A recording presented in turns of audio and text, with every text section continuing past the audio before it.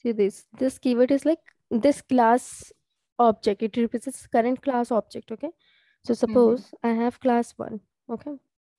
And I have class 2.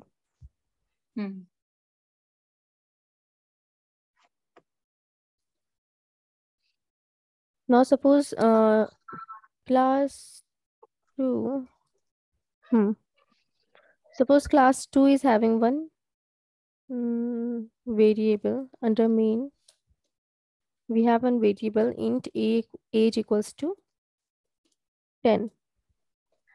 Okay, and in class 1 also we have same variable int age equals to suppose 70, whatever 40. The variable name is same, age and age, right? Now if in class 2 you will create an object of class 1,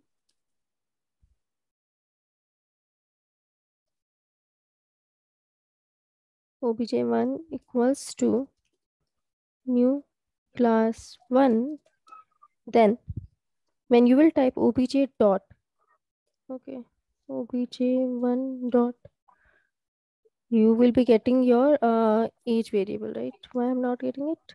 obj1. Oh, it is small c. Okay.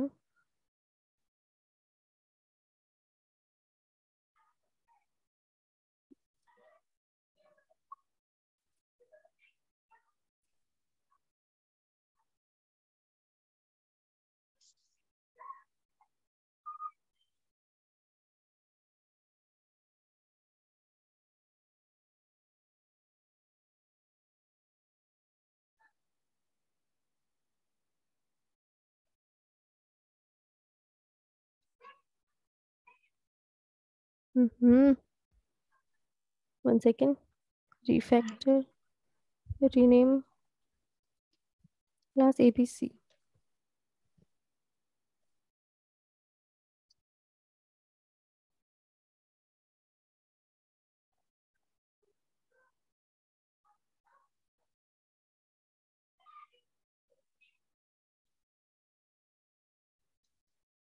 Okay.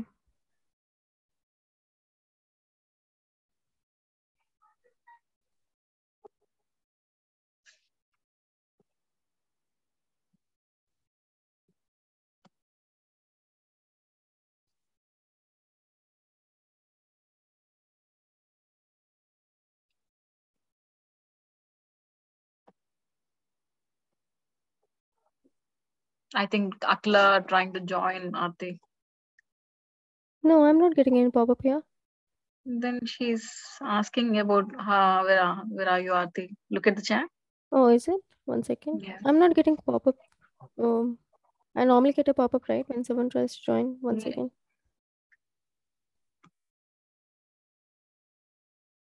Yes, I'm sorry, waiting for you. Where are you, Aarti?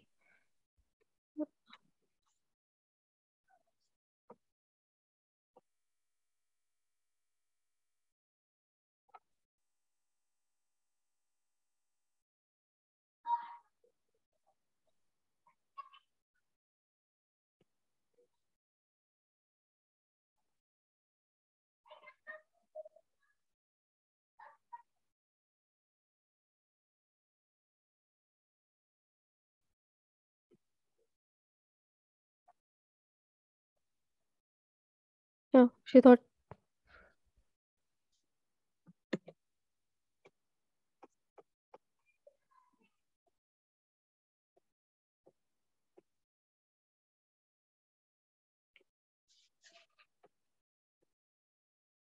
Let's see.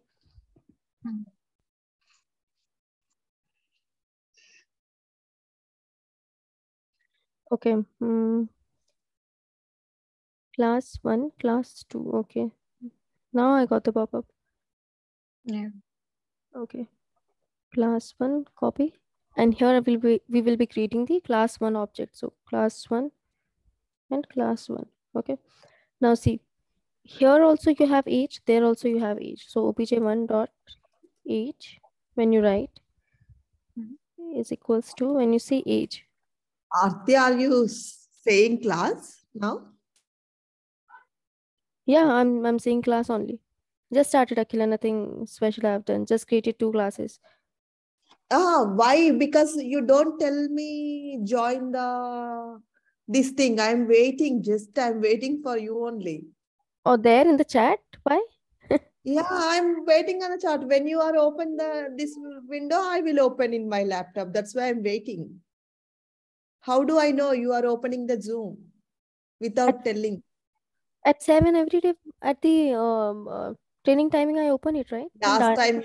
Last time you told Aarti, I opened 10 to 20 times. It will come the window, keep on loading. I'm watching, keep on loading, and it's gone. You told when I am joined, I will message. That's why I'm waiting for you in my phone instead of opening.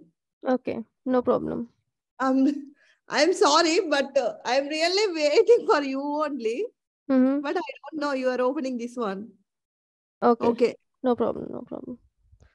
If I'll not be here, right? If I'll be getting late due to some reason, I'll message there. If you come here at the training timing, I mean like class timing, if you will not find me here, then don't wait for a long time. Wait for 5 minutes. If I'm not here, that means I'm not able to wake up at that time, or maybe I have some work because of which I'm not even able to inform you. So don't wait there for a long time. Okay, that will not happen now because I've changed the timing. But if that happens, in case, then don't wait in front of class. Yeah, what you are telling about today topic, I don't know. No, it's Yes. okay. It's okay. I just started. Give me 5 minutes. I'll explain you. Okay. Okay, cool.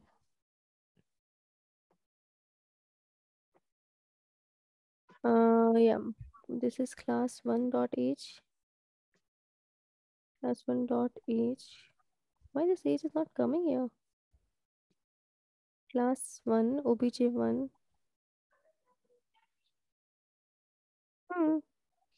Okay, something is very wrong. Let me clean my project.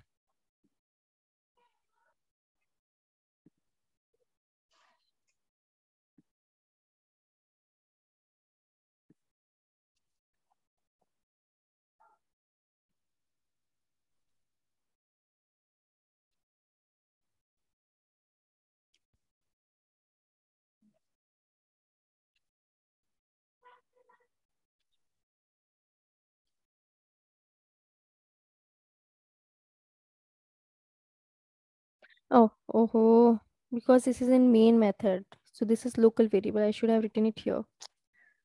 Okay. My mistake. It should be global. It should be open. Yeah. If we'll write anything inside a method, it will not be accessible outside. That's why. So int age equals to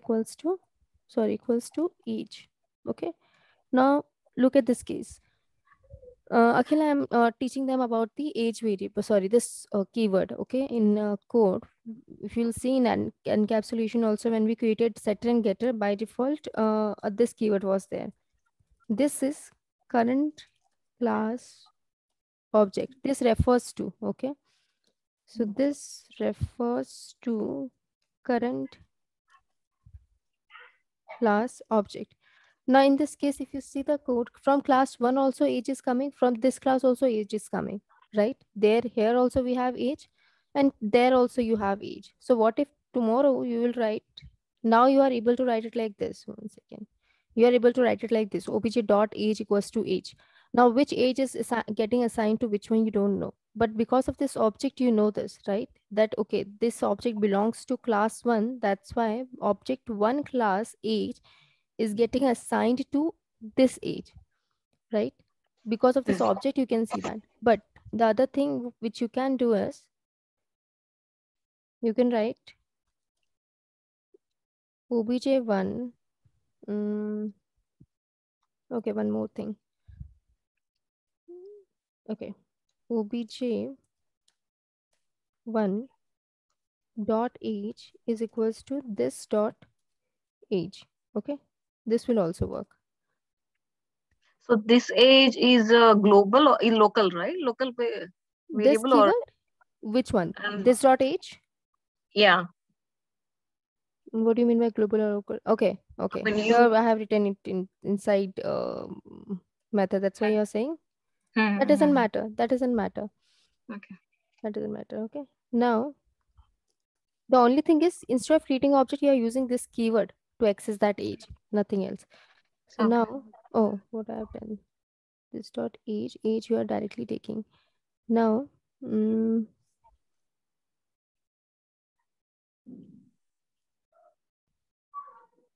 why it is not working?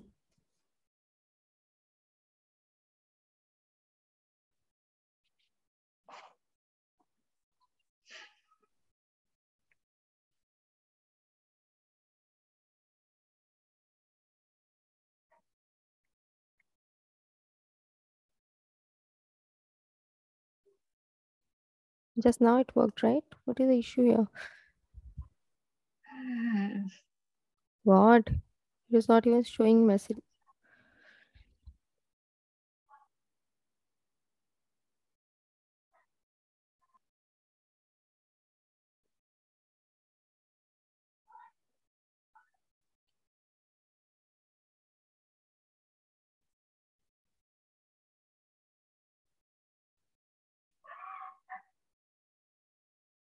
Again, yeah.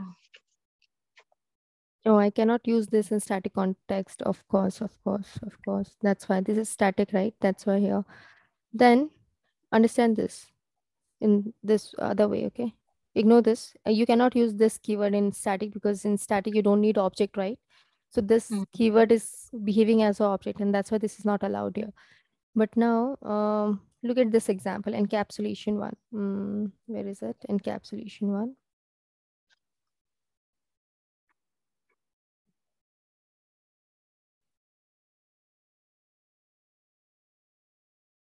Okay, here the variable names were different, right? My salary, and my salary. And the salary which was coming was someone else's salary. What if you have here my salary only? Okay, the same control C, control V. So same keyword if you have, okay, the one which is coming from another method, another class, and the one which you have already here. So if you see my salary here also available, and the one which you're gonna assign, that is also suppose my salary.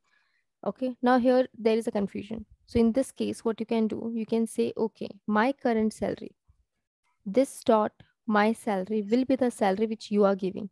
So when you say this means current class object, like current class variable, you can say it is defining. So now Okay. there will not be any confusion. The one which is coming is again my salary, but you're not assigning it the same salary to same variable, like same variable to same variable. These two are different now. This salary is getting assigned to your current class salary. So this does nothing but it represents your current class object. It behaves as an object without creating. Okay. So basically, it will take my salary from different classes, right? Class one, Akhila, class yeah, two. same Okay. class, and then whatever you will assign, this will not only my salary. This is first confusion, right? Suppose my salary is this. Okay, this thing will also get assigned to my current salary. Okay.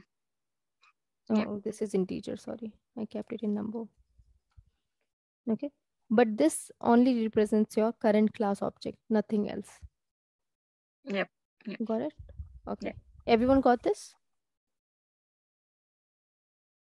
Guys, everyone got this? I haven't created object to access this my salary variable, right? But to remove that confusion, I just added this keyword in front of it so that the one which is coming from another class is different and this one is different. My compiler will be confusion free because of this. You guys getting it? Half. Half. Why? Where is the confusion here? See. Let me teach you in some different way.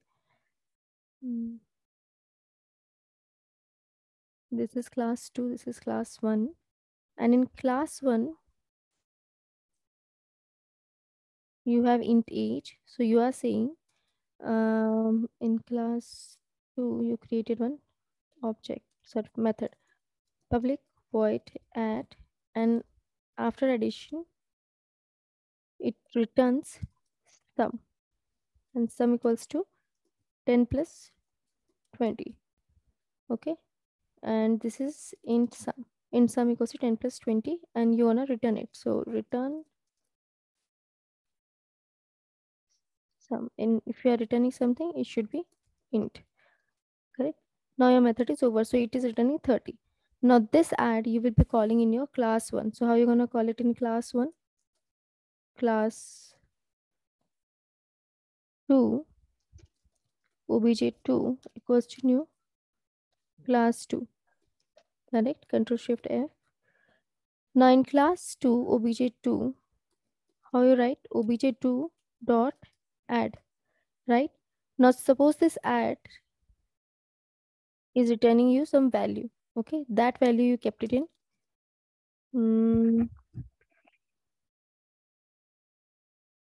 addition is returning some, right? But this age variable will not be useful then. Okay, whatever it is returning that you want to assign to age variable, suppose.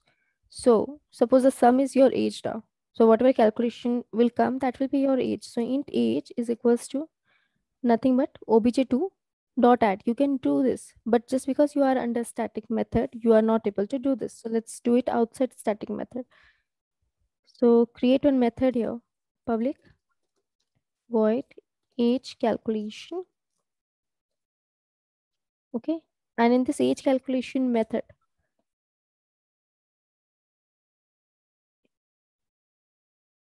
Control V. You already had age, right? So your age, this dot age is nothing but the age which is, or the sum which is coming from another method, which is add method from another class, right? But now the problem here is you are outside main, and in main is a static method, so you cannot create object inside it. So this is not allowed inside main. So what you'll do here is, you want to call this add method, but you are not able to call this add method, right? So we'll go back. We'll go back and we'll do one thing. This is int sum.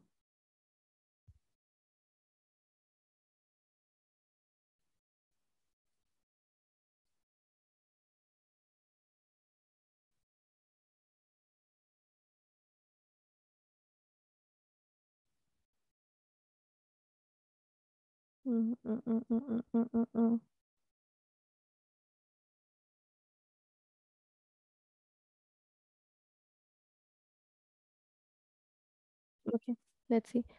Here I'll declare one global variable. I'll say this is global, right? Int age is global. So int age is global, and I'll write whatever this object 2 will bring, I'll put it to age. So this dot age earlier was 40, but now because you called this add method, this age is now 30, because this add gonna return you 30, right? So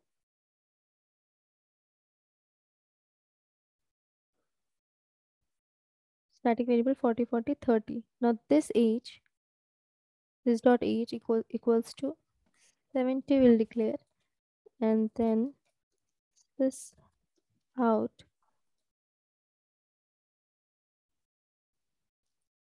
the age from add age calculator is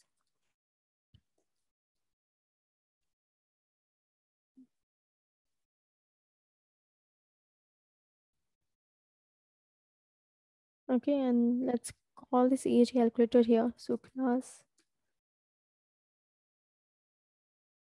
1 obj1 equals to new class 1, and obj1 dot age calculator. Just a second, guys. Okay, what I've done, I have created class 2. Let me put class 2 this side. So in class 2 you created an object obj1 of class 1, but you are not using it, so let's remove it. Okay, so you created class 2. In class 2 you have some add method which returns the sum. Okay, now just a second.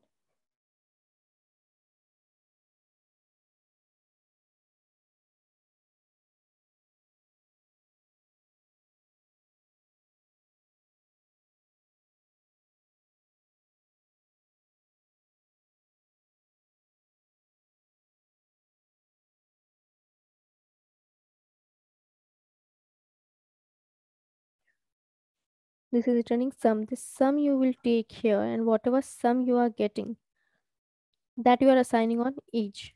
Okay, so now your age is 30. Earlier it was 40, but now that you assigned this sum, now it is 30, and this 30 age you are reassigning to 40. Let me see. Let me see what is happening. 1 second.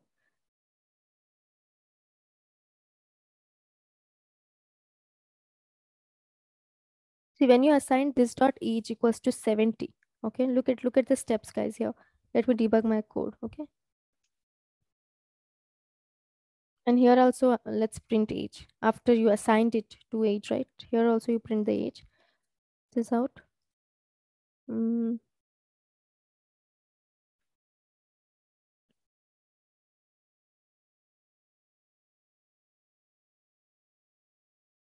Mm.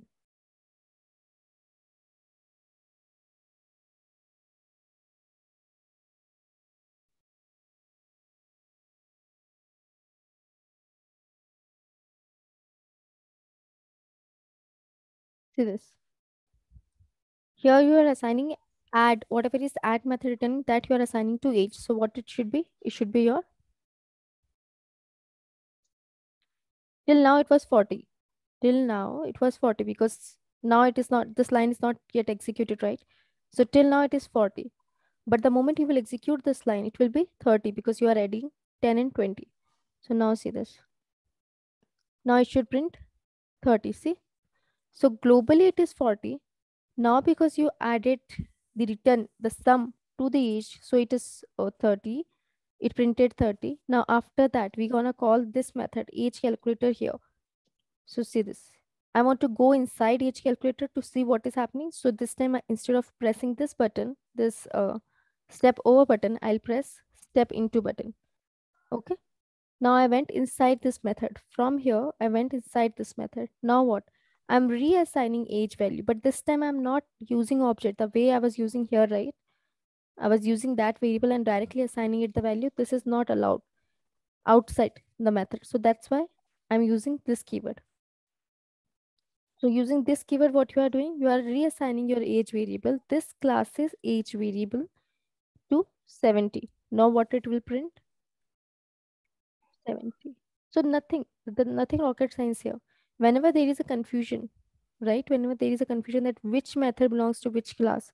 So your current class method or your current class variable, you can handle using this keyword, nothing else. I'm not creating any object here to access age. Just by writing this dot age, it is accessible.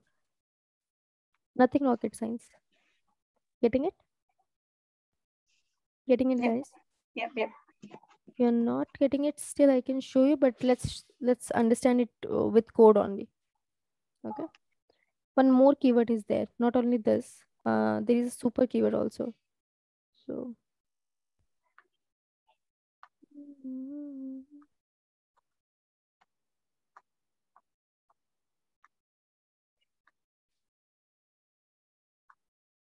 let's see some code on this. Okay.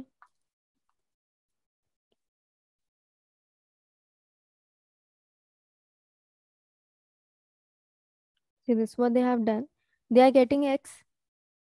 They already have their X. Both the things they have. Now there is a confusion, right? Which value is getting assigned to which one? So you are saying whatever value is coming, that is getting assigned to your current class X. Current class X variable is getting assigned with a new X. Okay. And whatever is coming, you will keep it at the right hand side. Whatever is already there, you will put it in left hand side. So the value to which you're going to assign will be your left hand side. So to left hand side value, you are assigning the one which is coming from external method. So this is the use of this keyword. This keyword refers to the current object in a method or constructor. Current object means current class object. Simple. Yep. Okay. They also have the same code, but because it is not a big keyword there, you can directly use it. One more keyword is there, that is super keyword. Super keyword represents to just immediate parent class object. Okay. So see this.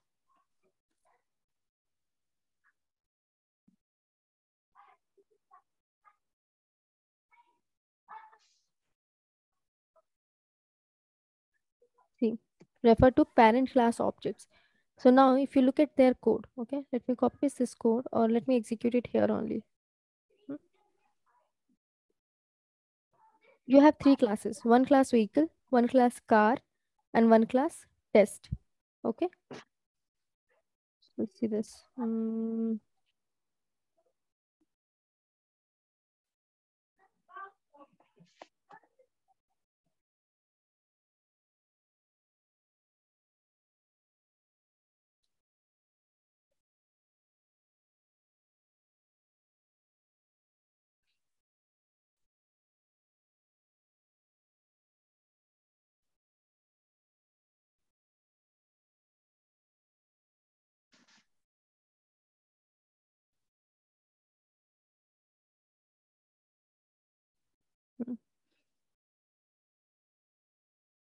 Guys, in this way also you can create your classes, okay? Multiple classes. This is called as nested classes. So in the same class, I created all the class, but I made sure that in my test class, I have my main method. Okay. Now see this. Normally what I used to do, class 1, class 2, class 3, in the same way I created 3 classes here. One is test class in which I have main method. Second is normal vehicle class. Okay. And the third is car. Now vehicle is a parent kind of a thing. Under vehicle, you can have multiple vehicles. I mean, like you can have motorbike, you can have car, you can have truck, whatever. But vehicle is a main class, right? So what you have done, you created one car class and you made this car class extend to vehicle. Extend to vehicle. You made this vehicle a parent of child class. Child class is car. So car is a child class which is calling for help from the parent class. So now your parent class is vehicle class. Understood till now? Yeah. Car is child. Car is subclass, you can say, child or subclass, which is extending to vehicle class because vehicle is a top level umbrella, right? Now to create a connection between them, you use this extends keyword. That is okay. Now if you see the car class, the maximum speed for car class is 180. The maximum speed in the vehicle class is 120. That means parent class is saying maximum speed should be 120. Child class is saying 180. But now what you want is, you are saying no, I want to display my maximum speed. You created one method display. You want to display the maximum speed as the one which belongs to parent class, not the child class. So you are not just saying max speed. You're not, if you'll say this max speed here, it will print 180. But if you'll print, okay, let's see this. You just called here display method, you created one object and you called the display method. Now see.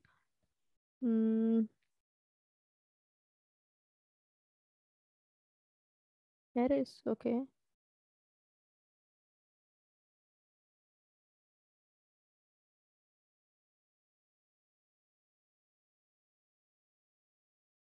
Now see this, maximum speed is 180. Now it is taking 180 because it is printing your class value. But the moment you will write super dot max speed, now it will take, now here also you see, super dot max speed when you write, okay, super dot max speed. So this max speed will take this one. You see, this is getting highlighted. When I'm clicking on this one is not getting highlighted. This one is getting highlighted because super represents immediate parent class. Okay. So see this. If we use this keyword there, it will take 180. Yes, it will take 180.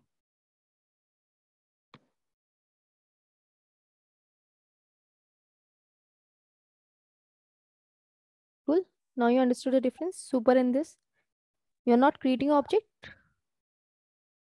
but still you are behaving as if this keyword is behaving as if it is an object of that current class. Okay. Now you can do this also. But in static we can't use it. Yes, you cannot, because in static you cannot create object, right? Static says direct use the class name. So this dot maximum speed equals to super dot max speed. Now what will be the max speed? So your this dot max speed, which was 180 earlier, now it got assigned to, yes, 180. So now this dot max speed, if you will present here, so it will print 120. Simple. Yeah. Okay. Yeah. So these are just keywords they have created for the easy access, nothing else. Clear? So, I think you mentioned before, in static, we cannot create object. We should not. That's why static came into picture. Direct class name, common garden, right? You cannot create your own personal garden. But So, in the class test, can you 20th line, 21st line? So there's public static void main, and they created one object right here, small object in 20th. Yeah. Hmm. So it means like they're creating object in static, right? I'll explain. Okay. That is just the exception for main method. Only in main method you can create objects. In any other methods you cannot create object. Like you cannot create object of how to explain this.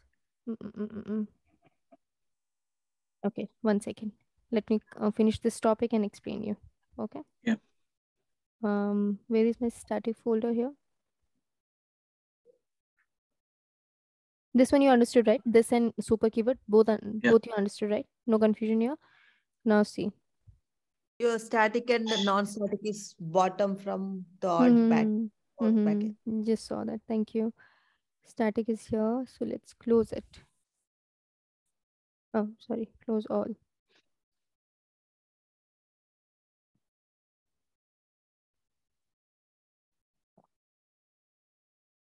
Okay, this is just a notes console. Let me take it at the bottom.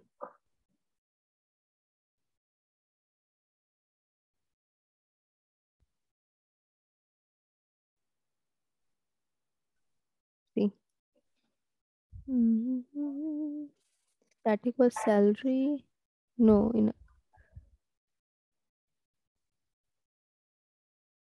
name was static, I think. No, salary 2 is also static.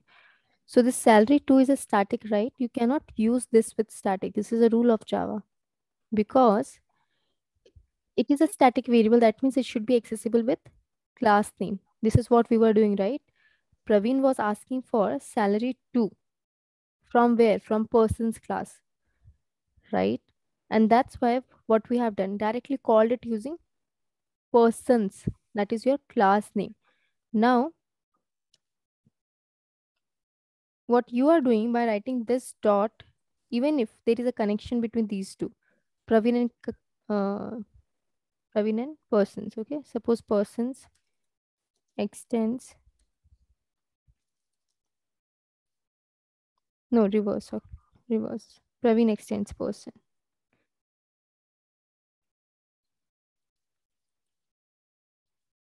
Okay. Now there is a connection between these two, okay? Praveen person. Now here what you will trying to do, you will be creating persons obj equals to new persons, and then you will be like obj dot salary 2, right? This is something that you will do, and you will assign it to new value, which is suppose 4,000.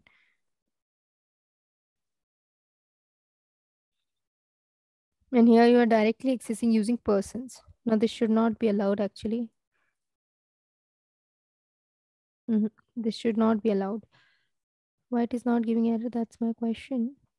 See, change access to static using persons and remove static modifier of salary 2. But it should give me error. Why it is not giving me error? It's just giving me warning. The static field person.salary 2 should be accessed in a static way. I'm not using it in a static way. I'm creating an object of it. But why it is not giving error? Let me do one thing.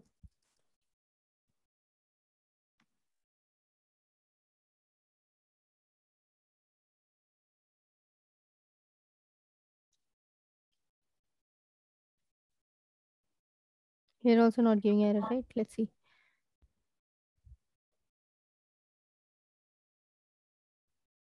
Worked without any error. I think it just gives warning, not error. You can use it, but with the warning. Okay. Before change 10, hello, 400, 4,000. 2000, 2000. Hmm.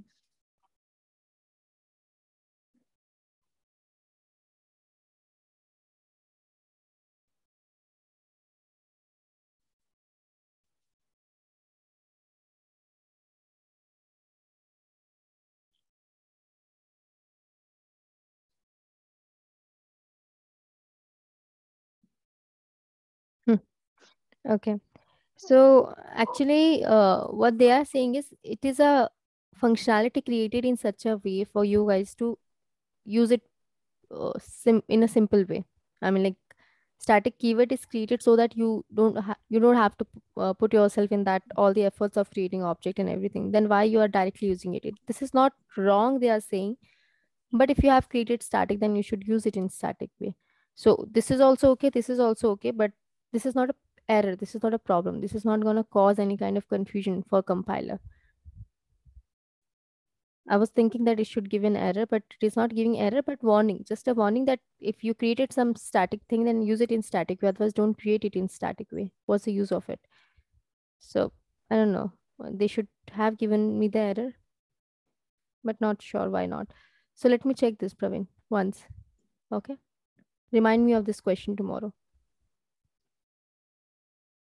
Hello. Yeah, remind me of this concept once again. I'll check this from my end today. Okay, then we'll discuss it. I was also not sure why what it should written. Actually, it should give an error, but not giving. So let me read about it once more time. Okay, good question there. Thank you. Let me note it down.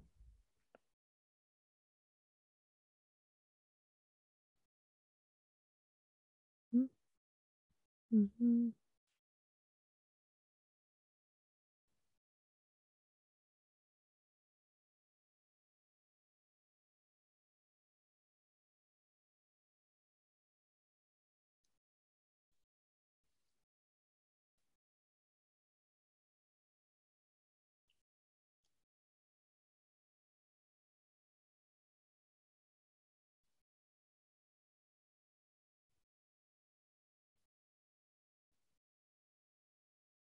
Okay.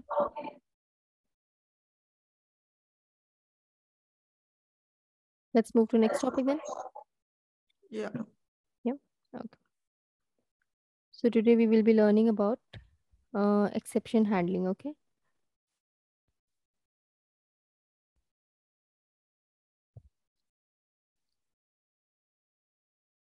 Now, what is exception? Exception is kind of an error which we cannot see while writing the code, but later on when you execute it, that time you will get those exceptions. For example, new class C1. Okay. In class C1, you have main method. Inside main method, you have one number. Suppose num1 is equals to 100. What is the output of any number divided by 0? Sorry? What is the output of any number divided by 0? If I'll write num1 divided by 0, what should be the output? Num1. No, any number divided by 0 is infinity, right? Okay. Yeah. Yeah. Yeah. Correct. Yeah. So, final number is equals to num1 by 0. So this is infinity. And this is something you cannot see here while writing the code because this statement is not yet executed. That's why you're not seeing that problem, that your compiler is not understanding that later on my compiler will get stuck into this thing, that the output will be infinity and he will not be able to proceed any further, right? So any number divided by 0 is infinity, and that's why if you see here, if I print final num, here, now it is not showing any error. See, the code is not showing any error, but the moment I'll execute it, you are getting an exception, which is divided by 0 exception. Okay, arithmetic exception. If you see the code wise, there is no error here. But the moment you will start executing it, you will get that there's an error, which is divided by 0. Arithmetic exception, it is submitting. So see, if you want to read about this, cancel.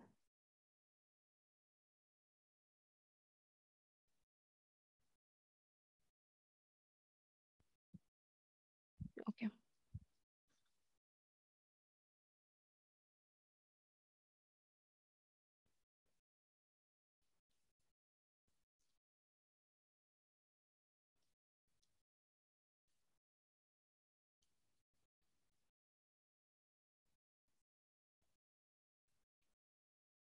See, any number divided by 0 gives you infinity, and that is something your compiler cannot handle, and that's why while executing you get that exception. And the problem here is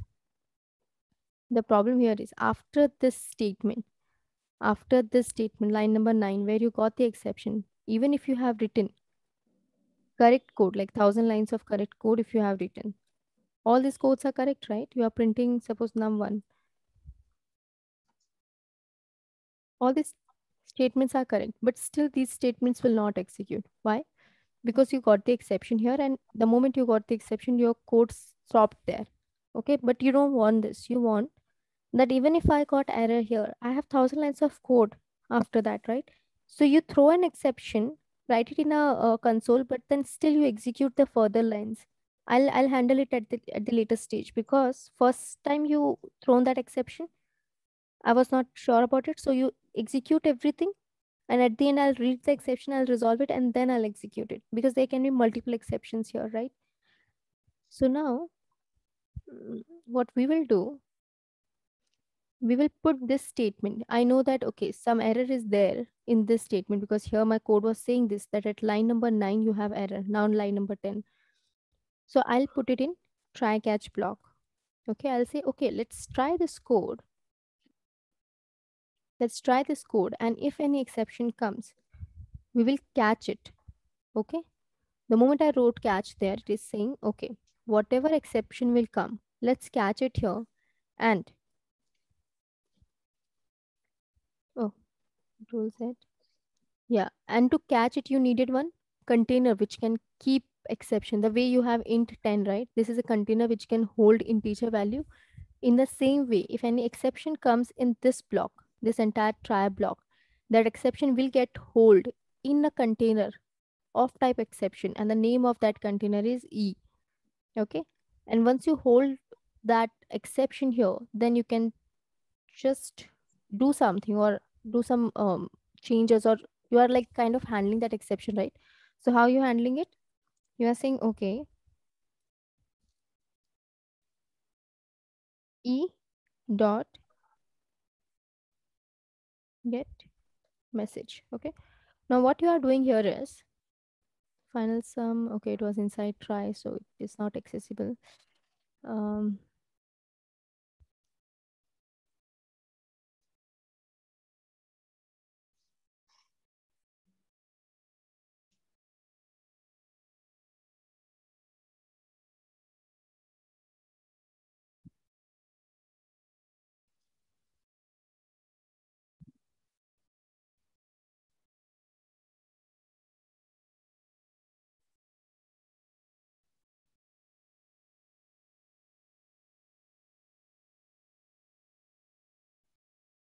Okay, so what you are doing here, try to understand this code. Okay, earlier what was happening, the moment you got the exception here at line number 13, nothing was executed which is up after that line.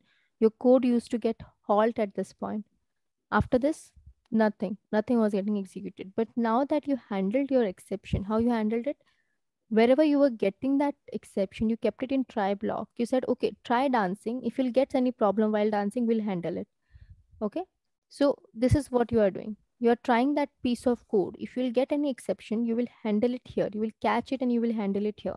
So whatever you want to do with that exception, you want to get the message of that exception, you want to get the stack trace of that exception, whatever you want to do, which will help you later on after your entire code execution is done. Whatever you want to do, that thing you will access from the exception. So E dot get message, because on E you had exceptions, so exception come message, exceptions message, simple. Now Let's execute it. Now you see, you got the exception still, but the message of exception got printed here. And with that, remaining code also got printed. Not only your execution is not stopped here. Okay. Still the remaining code got executed. At the end, you saw the result and you found that, okay, divide by zero exception is coming. So let's go and handle it. So wherever you have written this try block, inside that you'll see where can I get the divide by zero exception, and there you will go and handle it. You will remove it and will divide it by 2, whatever your code is. Okay. You guys getting my point here? You guys understanding it? Yep. Yeah. So if I'll note it down properly, then see this. Exception, first thing, is not visible to eyes before executing. Why? Because it does not show any red mark or anything under that line. Second thing, with error, you can execute your code. Your code does not stop at the point where you have error. For example, if I have one extra curly bracket here, this is an error, right? So if I execute this code,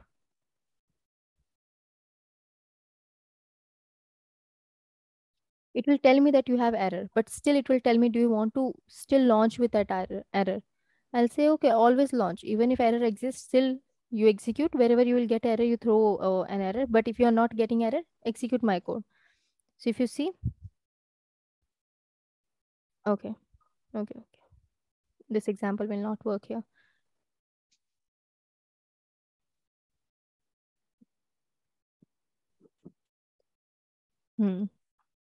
Because this is like visible, right? But still it helped you to execute. Okay.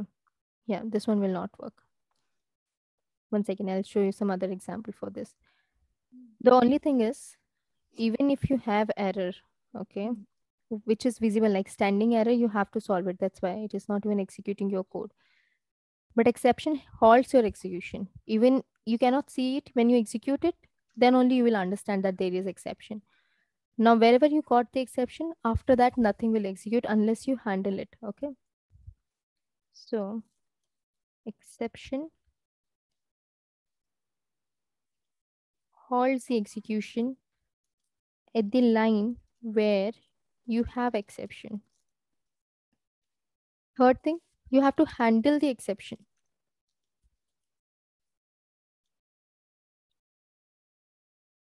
To execute the entire code.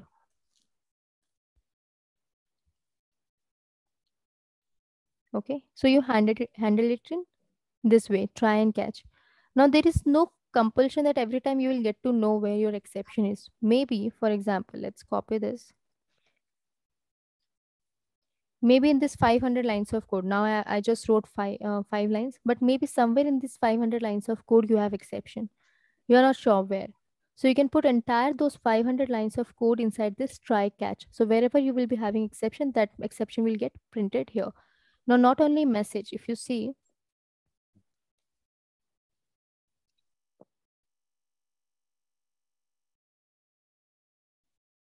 when I write e dot, I'm getting so many methods, right? So localized method, message, or fill in stack trace, get cause. I think it will not throw an error anywhere.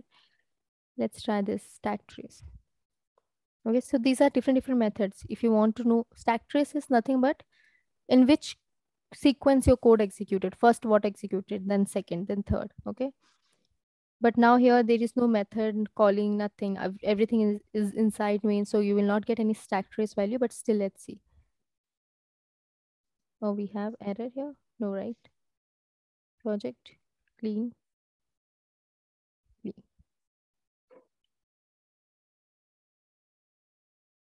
Now see, here it got printed 100, then 100, then here you got the exception. So these two things will not get printed because here you got exception, but it is not yet cached, right? The moment you got the exception at line number 22, yes. Directly after that, it came into catch block. Oh, sorry. 1 second. See this. You got exception here? No. You got exception here? No. 19, 20, no exception. 21, empty. 22, you got the exception. The moment you got the exception, it came into catch block. Now here, it will print the message of that exception. So printed the message of that exception. After that, it was trying to get the stack trace, but there is no stack trace here. Like there is no method calling here. So that's why no data. So you're getting some garbage value here. After that, 3 times again num1. So what was your num1? 100. So if you see actually how many times your num1 should get printed? 1, 2, 3, 4, 5, 6, 7. But how many times it is getting printed? 1, 2, 3, 4, 5. 2 times it is not getting printed. Why? Because the moment you got the exception, after that, whatever code you have, it will not get executed unless you catch it and handle it. Once you handled it, then the remaining line will execute. Okay, so in exam also or in interview also, they'll ask you, will this line get executed or will this line will get executed?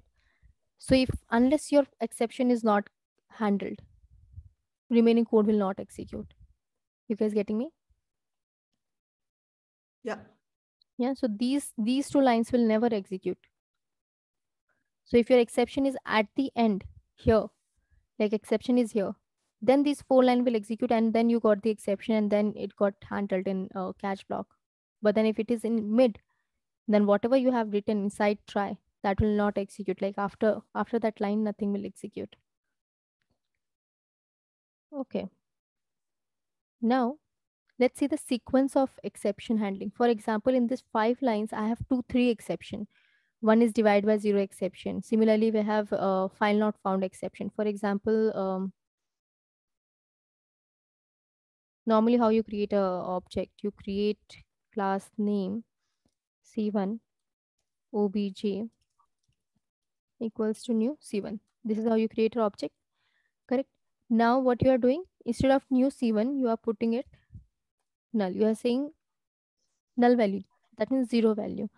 So now your object will get created, but it does not know like what kind of object or what kind of functionality I should do, because this is not how an object should be created. So your object is handling a null value now. So that means if I'll do obj dot, so it should give me num1, right? It should give me num1, but it is not giving because it does not know for which class you got this object created. Okay. So that's why if you see here,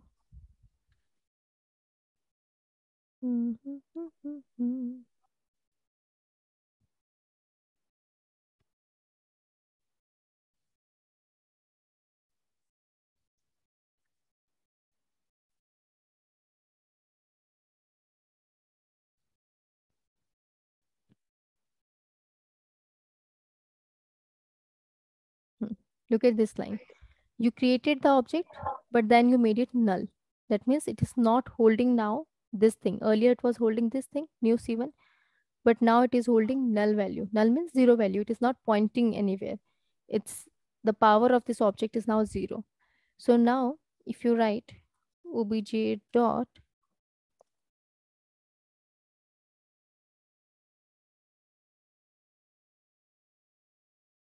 of course it will not be able to access num1 because it is null now. Give me a minute.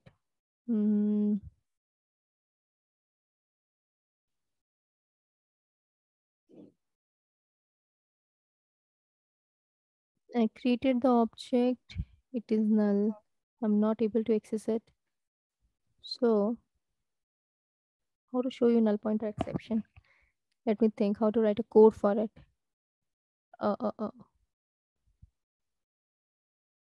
Okay, no problem.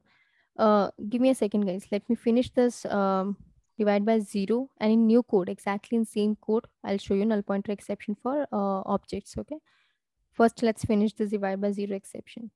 So now you understood that this thing, catch block, try block, exception handling, getting exception messages and everything. Now the problem here is, go ahead. So we done with handling exception, right? Yes. So you mentioned we have, let's say 500 lines of code. So we got the message when we execute the code, there is Hmm. the exception.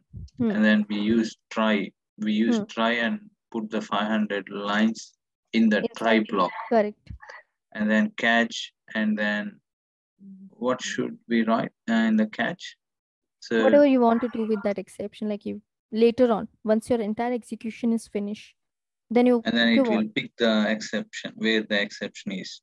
Yes, so it will tell you everything, like what is the exception message, at what line you got it, what is the stack trace of it. So it's on you how you want to handle your exception. I So can. once we Hmm. my question is, once we get the exception, Hmm. so then we know where is the exception, right? Correct. Correct. And then if we want to execute the code, because it won't execute, right? The code won't execute until we get the. It will execute, but at this is the power of exception handling, that earlier you were not handling it and that's why your code was not executing. The No, moment the after above lines, can you see these things, above 24? There is 25 and 21, 26. 22, Yes, 21, 21 and 20. 22. Hmm. Those won't execute, right? No, Or these will execute because these are before exception came into picture. So these two line will execute. After that, you got the exception, and that's why these two will not execute, which is after after, exception. yeah, unless you handle it. So once you handle it, now this will execute. But earlier, when you were not handling it, the time when try catch was not there, that time these things was also not executing, right? Because you haven't handled those exceptions. So the moment you got the exception, remaining every code stops executing.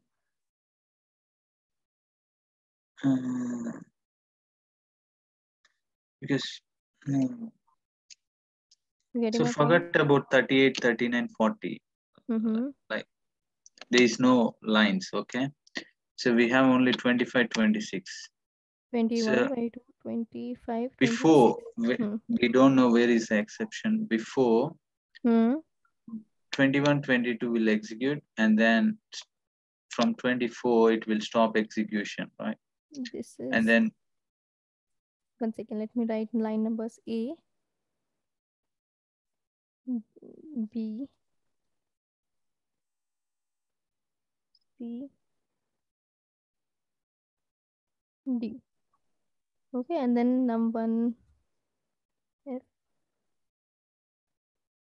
G, H. Okay. So now you are saying which one should can you execute? please like hide those ones, like these ones, F, G, H, Okay, you put don't in want this? comments. Yeah. Okay. Now? So we have an exception here. We know, right? Because At line number 24, yes. it's 0 and we know that. Hmm. But in the actual code, if we don't know in the 500 lines code, Hmm. so when we execute, we will get the error Correct. in the console, and then we will put everything in the try block. Yes, line number 24, right? So line number 24 is having exception. So you put either only line 24 or you put entire 2-3 lines of code which is responsible for throwing an exception at line number 24. Because this number can be coming from line number 21 or 22, right? So you can make Yeah. sure that you put all these 5 lines into try catch and handle it. Okay. And then So if you'll put this catch, like only this much into try, if you put only this line for try, and you will put catch here because catch should directly come after try, right? So if you put catch here, then these two lines will also execute because before these lines, you already cached it and handled it. Getting my point? Yeah. So it depends. Earlier we were putting try here and then catch here. So these two lines were getting skipped there between exception and handling it. So that's why these C and D was not getting printed. But now everything will get printed.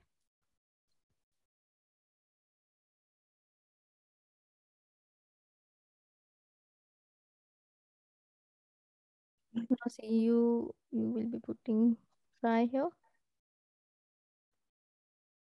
catch here. Oh, Control Z.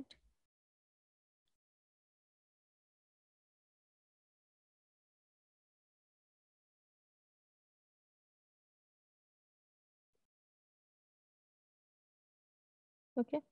Now what should I execute? Out of all these 5 lines, A, B will execute, C, D will not execute because yet your exception is not cached. And then you will come here, you will handle it. And then F, G, H will execute. Yeah. See? Okay. Clear? So then what's the point of, writing this C and D if they're not executed, like, exception is handled. After that, why they're not displaying? C and D. Yeah, C and D. Like you want to remove those lines? Why? You can keep your lines, but later on you don't want to halt your execution. Suppose 3,000, 4,000 lines of code are there. Then So they no, won't not. display, right? These C and D, right? Yes, they will not. They're not executing right now. They are But not we executing. handle the Correct. exception. Yes, you handle the exception. But why they are not executing? Line 25 and 26. It will not execute because at this time you haven't handled it. When your code started executing, it came at 21, 22. At 24, you got the exception. But 25 and 26 will not get executed because you got the So, exception here. You handle it after 30. So after 30 block, like this catch block, whatever will be there, that will yeah, execute. yeah. You haven't handled it here, right? So Yeah. either you So put we your put catch block the directly catch here. block, yeah. Exactly. And then execute the remaining code. So now that I handled it at line number 24, it is my decision. Either I want to keep this in this try block or not. Now that I If know I that put catch after num1 like after 24, then what will be the result? this thing will also execute C and D if you want Okay, to see. simple. Yep. Yeah, simple. Where you are handling it after that only. Okay, so remove this. Suppose your try is still here only. You handle it. You got the exception here. You cached it here, and then you are printing it. So now CD 33, 34, everything will execute. Now see this. Yep. Okay. So where you are handling it, that is your decision. But if you haven't handled it yet because you were not sure out of these 500 lines where should be where can be the exception. So you can put everything inside a try block. So anywhere there will be exception, it will throw that. And why I decided to keep 5 lines inside try block is because there can be multiple exception in that 5 line. For example, suppose at line number 1, this is line number 1, right? So 21, 22, there is no exception. At line number 24, there is an exception. Now again at line number 24, you have exception. At line number 25, there is no exception. Now again you have exception, suppose. So let's create some different type of exception. File file equals to new file. Ignore this, guys. This is not for you. Okay. abc.txt.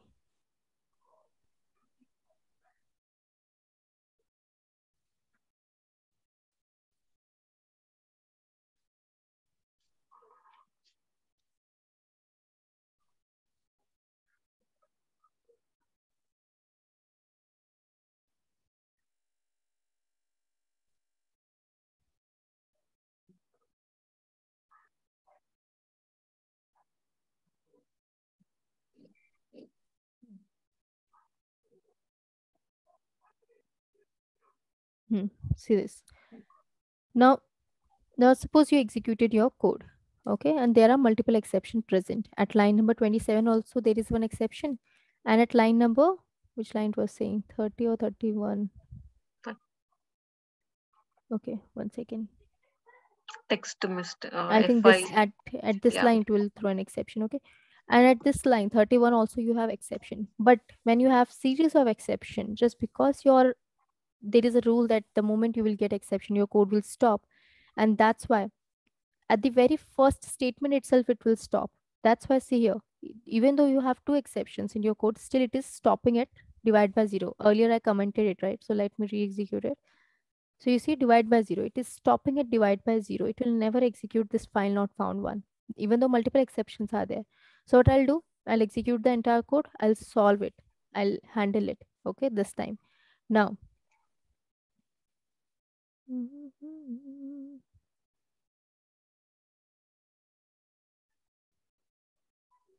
Okay, try catch. Okay. Mhm.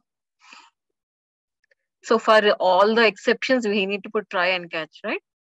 No, there's no To rule solve like it. that, but if you can solve one and re-execute it.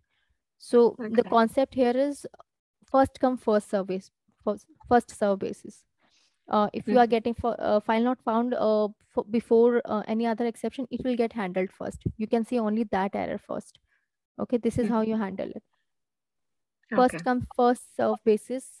Display or exception errors will get displayed in the console, and this is how you're gonna handle it. Okay, now it is giving error, right? I know why it is giving error. You cannot have finally Expected. expected. Yeah, finally expected. Finally, I know this concept. I'll tell you 1 second. Try inside try. You cannot have catch. 1 second. Okay, don't get confused, guys. Ignore this for a minute. You have catch here. You have catch here. Okay, let's go directly from here.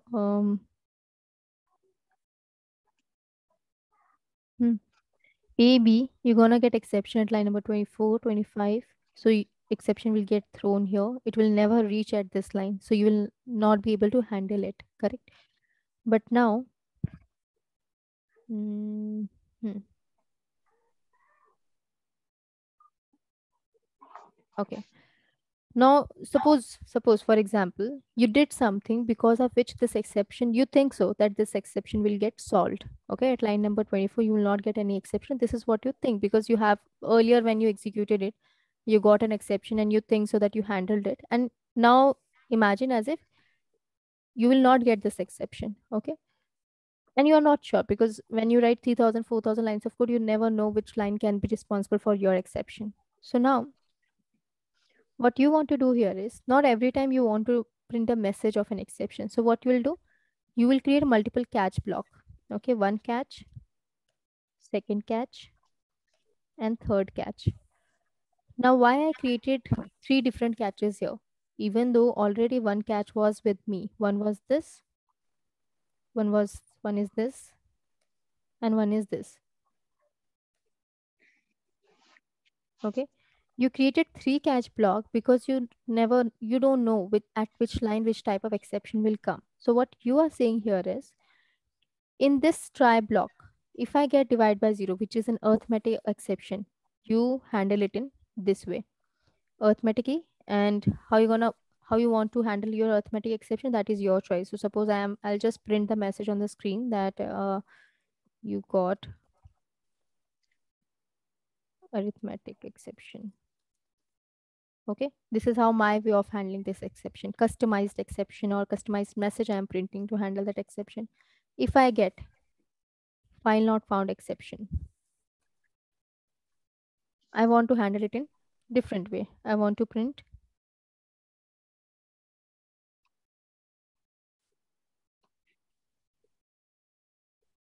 uh-oh.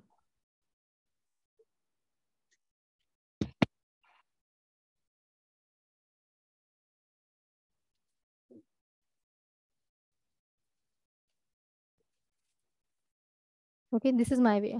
And in third way, whenever I'll get null pointer exception, okay, that I might just want to print the message of an exception. So sys out e dot get message. This is my exception. Okay, so this is again a question that if exception throws a line by line exception, like first come first serve basis type of exception, like it throws error according to that sequence, then how you gonna handle it? Because you never know in that 3,000 lines of code or the 500 lines of code which you added, anywhere can any exception can come, right? So you should write a different ways to handle it. You never know which kind of exception will come. So can we have different catch block, or in single catch block you will handle it? Because handling it can be different, right, for different type of exception. So this question will always be asked to you that can we have multiple catch for same try, because same block of code you are executing. Maybe first time the same block of code is throwing some other exception. Later next time it will throw some other exception. So how you gonna handle this kind of situation where you never know which kind of exception will come? So answer to that is create multiple catch block and relax. Whatever exception will come, that will get handled in their respective block. You getting my point? Only these three type of exceptions, or we have more type of exceptions? There are many more, but most of the time you After will be, automation QAs normally get these three exceptions. Okay, automation is using only these three. Yeah, not using it, but most of the time, like 90% of the time, you will be getting these three only. Mhm. Okay, if you think that you are getting some other exception and which is not handled in these three, then you can create this also. Catch, create a parent exception. Okay, under this exception, all these three comes. So either you want to handle one by one, then provide the name, or you say, okay, anything other than this will come if it will get handled in a parent exception type. So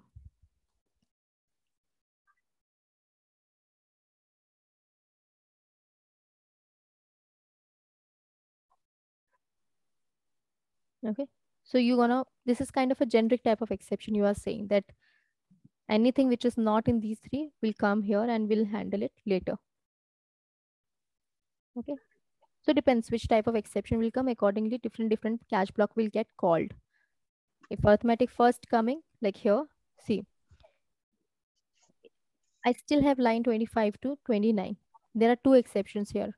The divide by 0 also, file not found also.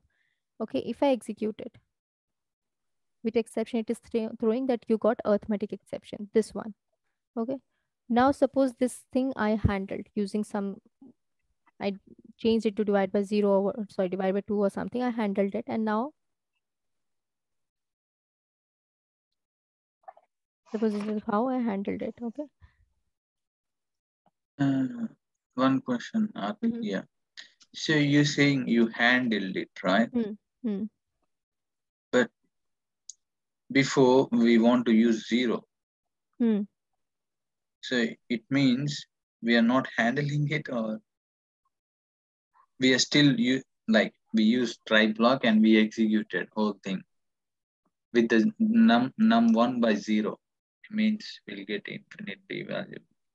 Yeah, handling does not mean that you got the solution for it, because there is no solution for it, right? Yeah. But how you're But gonna handle it? You don't want your code to stop there. Simple. This is what is called as, what is the meaning of handling? Handling. But Correct. now you said we are handling it by using 2. Yeah, Because I'm it doing thrown an exception, right? Yeah, because it thrown exception, I got it. So I realized my mistake, that because of this, my code's execution can stop. So I have to handle it. So either I'll handle it, like I'll not allow this code to execute and I'll handle it here in this catch block. Or if I realize my mistake, I'll come back and I can change it so that I'll not get any exception. So there's two ways. What? To handle the exception? Yeah. No, this is because if you change it to 2, it won't throw any exception. We don't need to do try and catch. Correct. But if we don't want to change the value 0 to 2, I want to use 0 only there. Then you will keep getting exception. So we are using try block to skip that one, right? No, if it is, okay, 1 second. Let's start it again here. You got the exception here, right? But while writing the code, you were not aware that you will be getting exception, because it does not show any kind of red line or a red mark that there is an error. So what you want is, you know that there can be multiple exceptions and you don't want your code to stop here only, because suppose in the third line itself you are getting exception, 3000 lines of code is still pending. So you don't want to stop the execution of your code there itself. You want to see that if I execute 3000 lines of code, I can get multiple exception also, right? Exception. The exception means it's an error, but it's an error. But when we execute, we only know that there is error. After executing only you can see. Correct. So when we get the exception, it's error, we have to change it. Yes, either you come after you got the result, final report on the console, like you don't want to again and again execute and handle it. one time you executed it, you got the result, you will come, you will either change it or you will keep it as it is.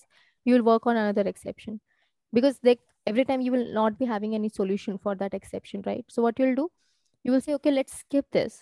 I'll not comment it out, but I'll handle it in try catch block like this. I'll handle it here. And then again, let's come and execute another remaining code. And okay, this is coming after this, right? Okay, see this.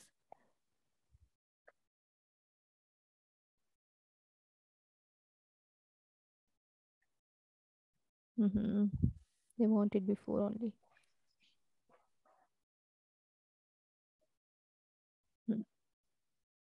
So suppose you got the exception. Now you don't have solution for this right now, suppose. Okay, you want to see, okay, I'll handle it later. Let me see if any other exception is here or not. So you'll put it in try catch. You will execute the remaining code. And later on, you will find the solution of it. Because exceptions are very hard to handle. So what you want, you will be like, okay, let's keep it for 3-4 days. Let's keep this exception aside. Let's execute the remaining code and see. And later on, when I found my code is working fine, then I'll work on this exception. In that case also, you can put it in try catch and you can skip it. Like your code is not stopping because of this exception anymore. You getting my point? Yeah. Handling does not mean you found the solution of it. Handling is like, it's okay if that problem is there. We don't have solution for it right now. If we have, we'll do make the changes and we'll make sure that that exception will not come. But if not, we cannot handle it. Then also I want my code to execute. That means I'm handling that exception. Yeah. So we know that number divided by 0 is infinity. Like already we know Exactly. that, like, right? Hmm. So I mean, what the case, like, if we don't know, like, we know, I mean, what should I say? That it's not infinity, but we thought it was like some right number. You know, it's not. We think that. What should I say? Okay, whatever. You were not aware about the exception, suppose. Yeah. Then what's the like? How do we write the like with some other example? Okay, suppose here you had exception, but you were not aware about the exception. So what you have done, you said, okay, whatever type of exception is there. If I know arithmetic, then it will come here. But if I don't know what kind of exception is there, I want it to come here. And there I'll be writing unknown exception. And with that, I want to see what exception it is. So I'll be printing e dot get message. So in message, it will tell me that this is a type of exception you got. Okay. Yep. Okay. This is good. Yeah. This one So, is good. This way I'll handle it. So later on I'll understand, okay, this message it is throwing divided by 0. That means this kind of exception is there, or that kind of exception is there. Or there are many more methods to understand what kind of exception you got. So you will write e dot. Arti, so if we have like 3-4 exceptions in the same code, when we put the try block on the whole code, it will give all exceptions at a time, or one time one exception. And then we need to handle it, and then again. Exactly. First come, first serve basis. Because exceptions are very strong thing. It halts or stops the entire execution. So the moment you got it, either you handle it there itself, or remaining code will not execute. For example, file not found. Okay, this exception was there, you cached it here. Now again, you know this exception is there, right? So again, handle it, put it in try block and handle it in this way, and then execute. So wherever you are getting exception, handle it there itself. If you right now does not have Control Shift F, does not have any solution, handle it, execute your code, get the report at the end, read that report properly and try to understand or analyze your code, and then in one go itself change everything and work on your exception. Next time you will not get any exception. See, you see both the exception got handled. Your code is not stopping here because of those exceptions. But you got the output that, okay, this is the exception, this is the exception. 2 times we are getting exception, and this is a line number, this is a line number. So let this 3000 lines of code execute. Later on, I'll change these 2 things. So in one go itself, you are changing everything. But if you'll put everything in one try block, first come, first serve basis will happen there. You getting my point? Yep. So And just and at line number 24 there is exception, we know that. line And number if it is 24. related to other code, so Mm. we don't get the output, right? It is related to other code, like before this or after this. After the exception. So you're saying if final number is somewhere getting used here, you will again Yeah. get an exception, of course. You will again get an exception. So if you haven't handled it, you will get an exception again, for sure. But at least in these lines, you will not get exception. After 3000 lines, like in last 500 lines, if you are again getting exception, that is something which will save your time, right? You can handle it later. But at least in this 3000 lines of code, you are not getting any exception. Because of these lines, your remaining code execution is not stopping. Yeah. So you, for temporary basis, you handled it. You haven't found the solution of it, but you handled it. It is not stopping the execution of your code. So it's only int type or like any strings also? Any type, with everything you will get exception. For example, here you got with int type, right? Here you got with file not found. Now suppose here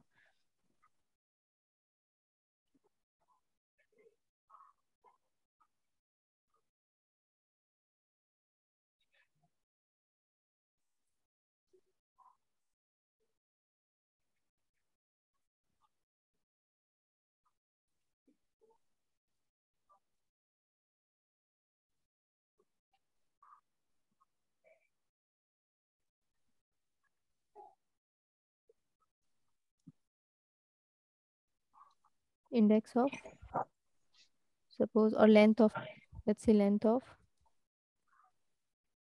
message dot length. This is the method you called, okay? And this thing you want to print on screen. So there are so many types of exception, okay? Now see, try and then directly catch. Insert finally to complete the try statement. Now I'll insert catch.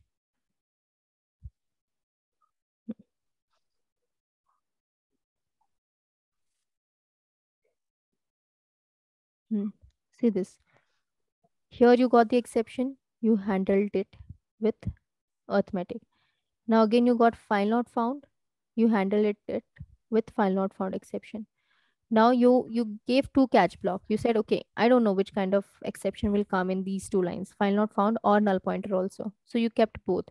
Now again, after giving this catch block, now again your code started where you wrote two lines of code, and again you know some kind of exception will come, but this time you don't know what kind of exception will come. That's why you're not creating any particular catch block, but you are creating any generic catch block. You are saying, okay, whatever kind of exception will come, I'll handle it here in E1. And in E1, we'll see. I'll either print the exception message or I'll print my custom message. Okay. Now, if you try to understand this code, this string message variable is equals to null. That means there is no data in that variable. But I told you when I taught you about string, that string itself is a class internally. Correct? Do you guys remember? Yes. So if this is a class, that means this is an object of it. And when you say object equals to null, and when you try to handle or access any method with an object, message is an object for you for now, because this string is a class. So class object equals to new class name should come, right? Or some data should come, but you give null. So when you are trying to do null dot length, it cannot give you any length. And that's why it will throw an null pointer exception as well this time. See this. You see? Unresolved compilation. Once again, this is not an error. Here we have error. So Shift F.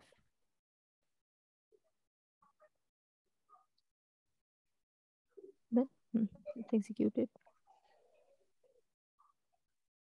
Okay, you got arithmetic exception. You got file not found. Why?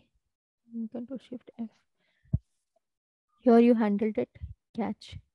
Try. Catch. After that, one more catch.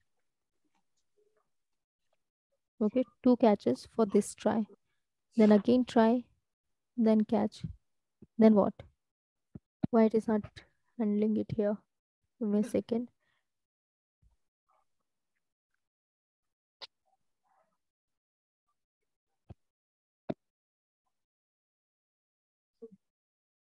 You handled it here.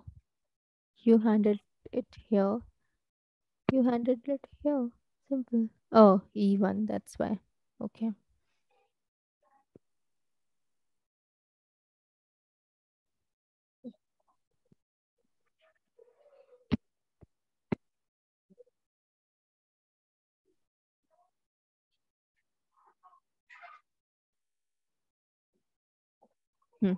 Now you see, first you got arithmetic, you handled it. Your code is not stopping at that point. Then you came further, you again handled it.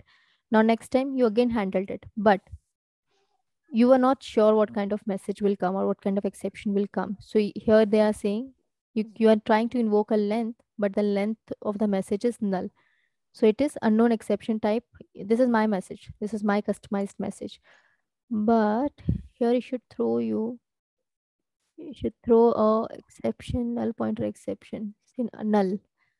Okay. 1 second. It is just throwing in message, not an exception. 1 second. Let me not handle it. Let's see what exception it throws.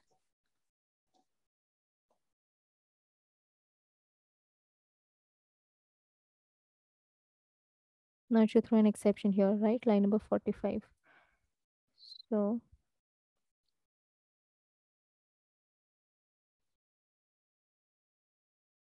null pointer exception. Yeah. See, this is how it will throw a null pointer exception with string also, because this string is behaving as an object. This is a class. This is an object of it. And that object is asking for some value, but you made it null. That's why null pointer exception. So to handle it, put it in try catch.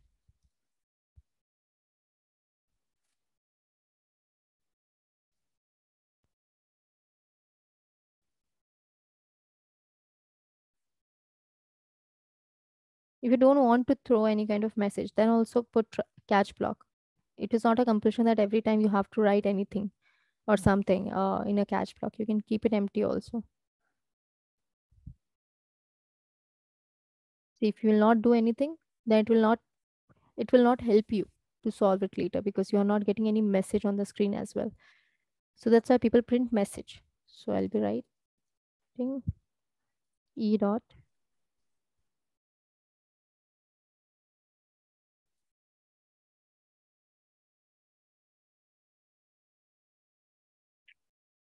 okay. So this is your exception message. Your actual exception is file not found, sorry, null pointer, but this is a message. The way you got divide by 0, right? In the same way, this is a message. Okay, so you handled it. So are you guys understanding this? Either keep every code inside one try and handle it in one catch, or you can put multiple catch for single try, or you can put different try and catches. You have three, Okay. 4 options. Now it's your decision according to your code how you want to handle it. Okay. Okay. The final thing is your code execution should not stop at any point. Yep. This is how you have to handle it. Now there's one more thing here.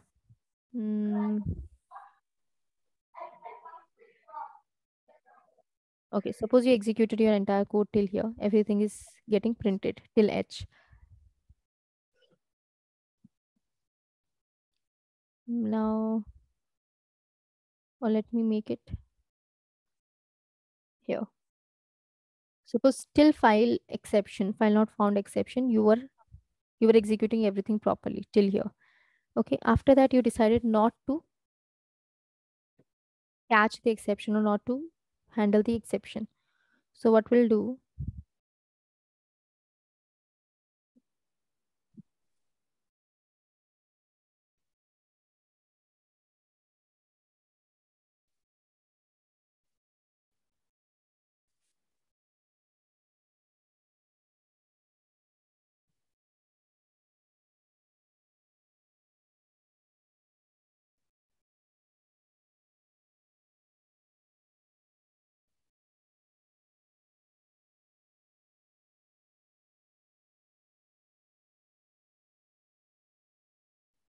mm,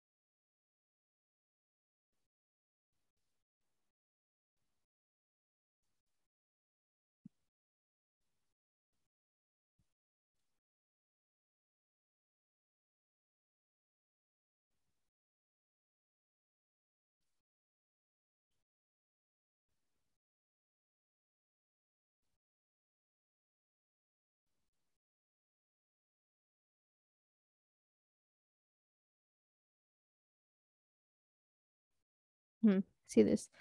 Till H, everything was sorted. Okay. Till H printing. But after that, what you have done, you looked for the code or you haven't looked for the code, doesn't matter. Suppose you haven't written anything. Okay. No, without try, you cannot write, right? Okay. So you are not trying to handle that exception here. Like you haven't handled it. You just tried that code. You know you have exception, but you haven't handled it here in the catch block. There is no catch block. But still, at the end, what you want? Suppose you launched your browser or your Chrome. You launched your website also. In that, you are doing all that code or whatever test execution you are doing, whatever you are doing. But you are not trying to handle that exception. You are like, okay, whatever exception will come, that will come. I'll handle it later, but not now. But at the end, for compulsory, what you want here, that you want to close your Chrome driver or Chrome window, or you want to close your execution at the end. No Chrome window should open, even exception is there or not. It does not matter to you anymore. You are saying at the end, this thing should happen. Like at the end, thank you should get printed on the screen. Okay. So this is the finally block. Whatever you will write in the finally block, that will execute at any cost, whether you handled your exception or you haven't handled your exception. It does not matter to this finally block. Everything, whatever you will write in the finally block, at any cost, it will execute as a post condition. Okay. So now see this. You got the exception here. Okay. You got the exception here. Null pointer exception. After that, you were expecting this to execute, but just because you got exception, this before handling thing is not getting executed. But still, this will definitely execute. You haven't handled your exception. That means anything after that should not execute, right? This is a rule of Java that the moment you will get an exception, your code will stop there itself. But still, if you want to execute something as a compulsory post condition, whether you whether you handled your exception or not, irrespective of that, if you want to execute something at any cost in the end, that code you can write inside the finally block. Okay. But can we write like multiple finally, like, yeah. That I'm not sure of, that we can write multiple finally or not, but we'll give it a try. But you cannot write it without try. Like if I'll not write try, my finally is of no use. We are writing finally because we are saying we are not sure if we'll get exception or not. So even if you get, make sure you execute it. This is the importance of finally. Finally cannot be written without try. So we can try before, I mean, I above tries, and the try is there, no, 34. Can we try it after that block? Yeah, anywhere you can write. Okay, anywhere you can write. But finally is like you are giving a kind of, you're doing some kind of request that, okay, even if an exception is handled or not, irrespective of that, please make sure that at the end you do this. You are requesting that thing to your compiler. What was your question again? Multiple finally, right? Let's try that. I never tried that. So let's see. So for every finally, it need one separate try block. So this finally is already there for this try. For example, if you remember if else loop, for every if there should be one else. You cannot directly write else. In that pair only you have to write it. So again the issue. So it is saying finally is not, you cannot write it here. Either put try again. Don't write anything inside that. No issue.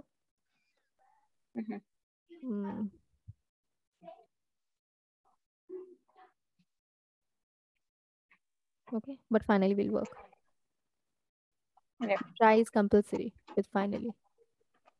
Okay. You can have catch, So we can put have multiple messages, right? Thank you, anything, whatever you want to do. Yeah. Okay. Whatever you want to do, any kind of Chrome launching, any kind of coding, anything, whatever you will be writing in finally, that will execute at any cost. Yeah.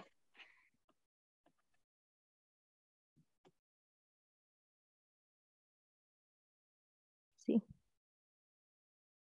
everything is getting executed and your exception got thrown here, null pointer exception, but still there is no impact of that exception on your code, or your finally code.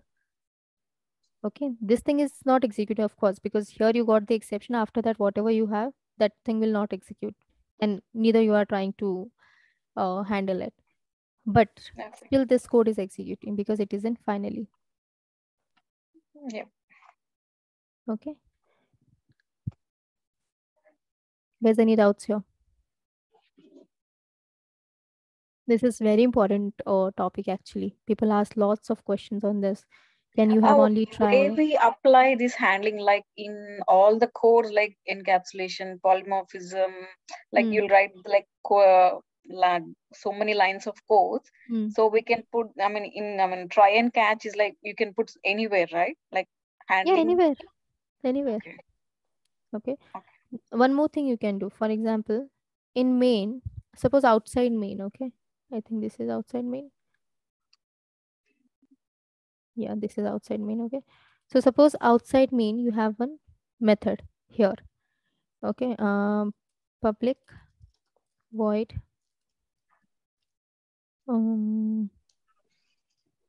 division.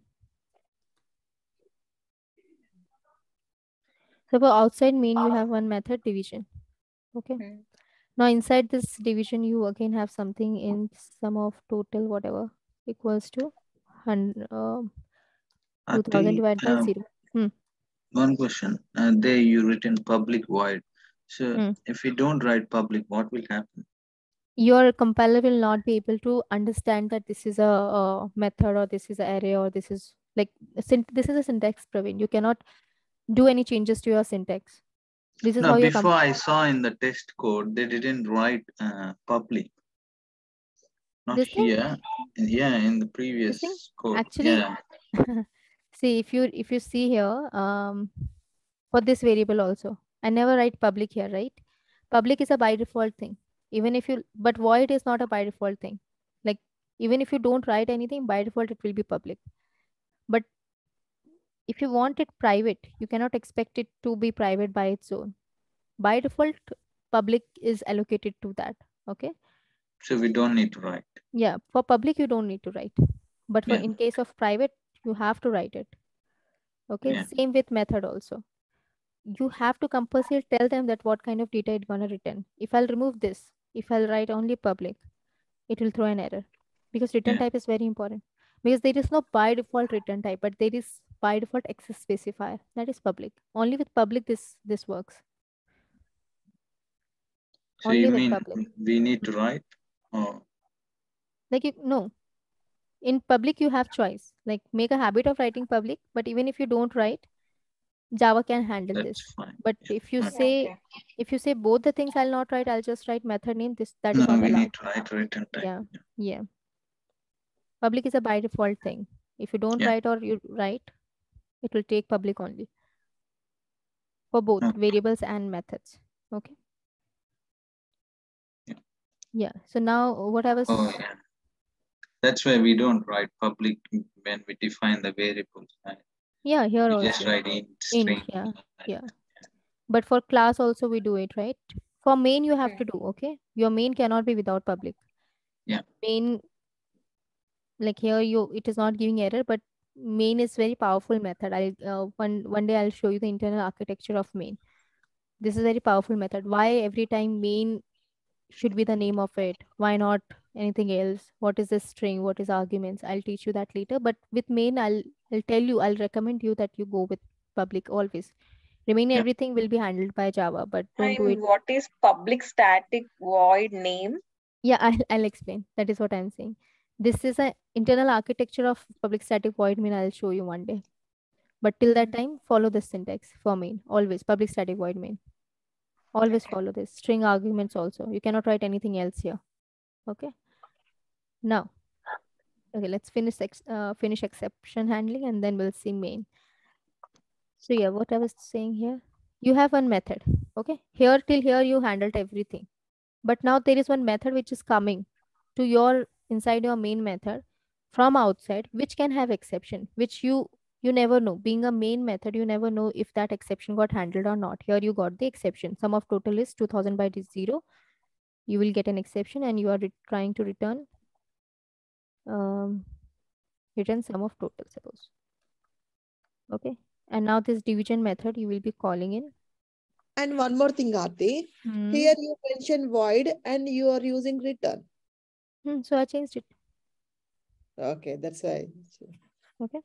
So you are These all returning. really Difficult? Yeah.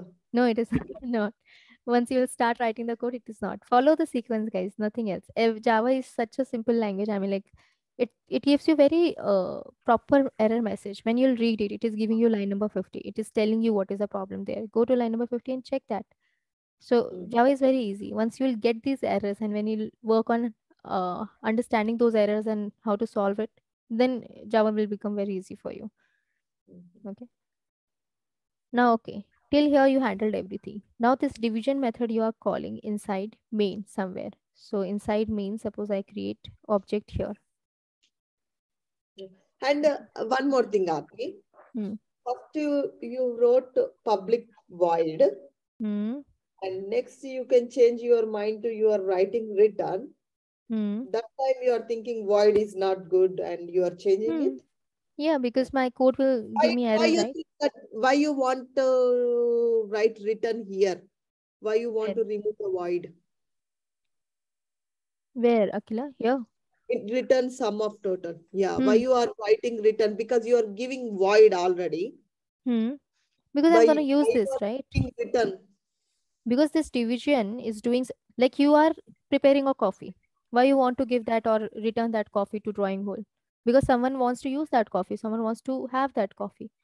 If you just want to go to kitchen and then you are preparing your coffee, you don't want to give it to someone else, you just want to keep it there, then don't return it. But just because I want that this coffee should be utilized somewhere, I'm returning that coffee from kitchen to drawing hall. And if I'm giving coffee, that means someone is waiting for it. So I have to make sure that my process should give that indication that okay, coffee is coming, coffee is coming, coffee is coming. Okay. So that if someone will use this method here, obj.division, they are using it because they're expecting coffee. Okay. So in my case, they're expecting one int type of data. They don't know what is that data. They just know that int type of data is coming because they used this method which says int. Now, if you see this division, guys, don't worry about this lengthier code. We wrote it again and again and again. That's why it is lengthy. Otherwise, if you see, try and catch, try and catch, try and catch. Nothing rocket science. It is just looking lengthy. It is not that complicated code. Okay.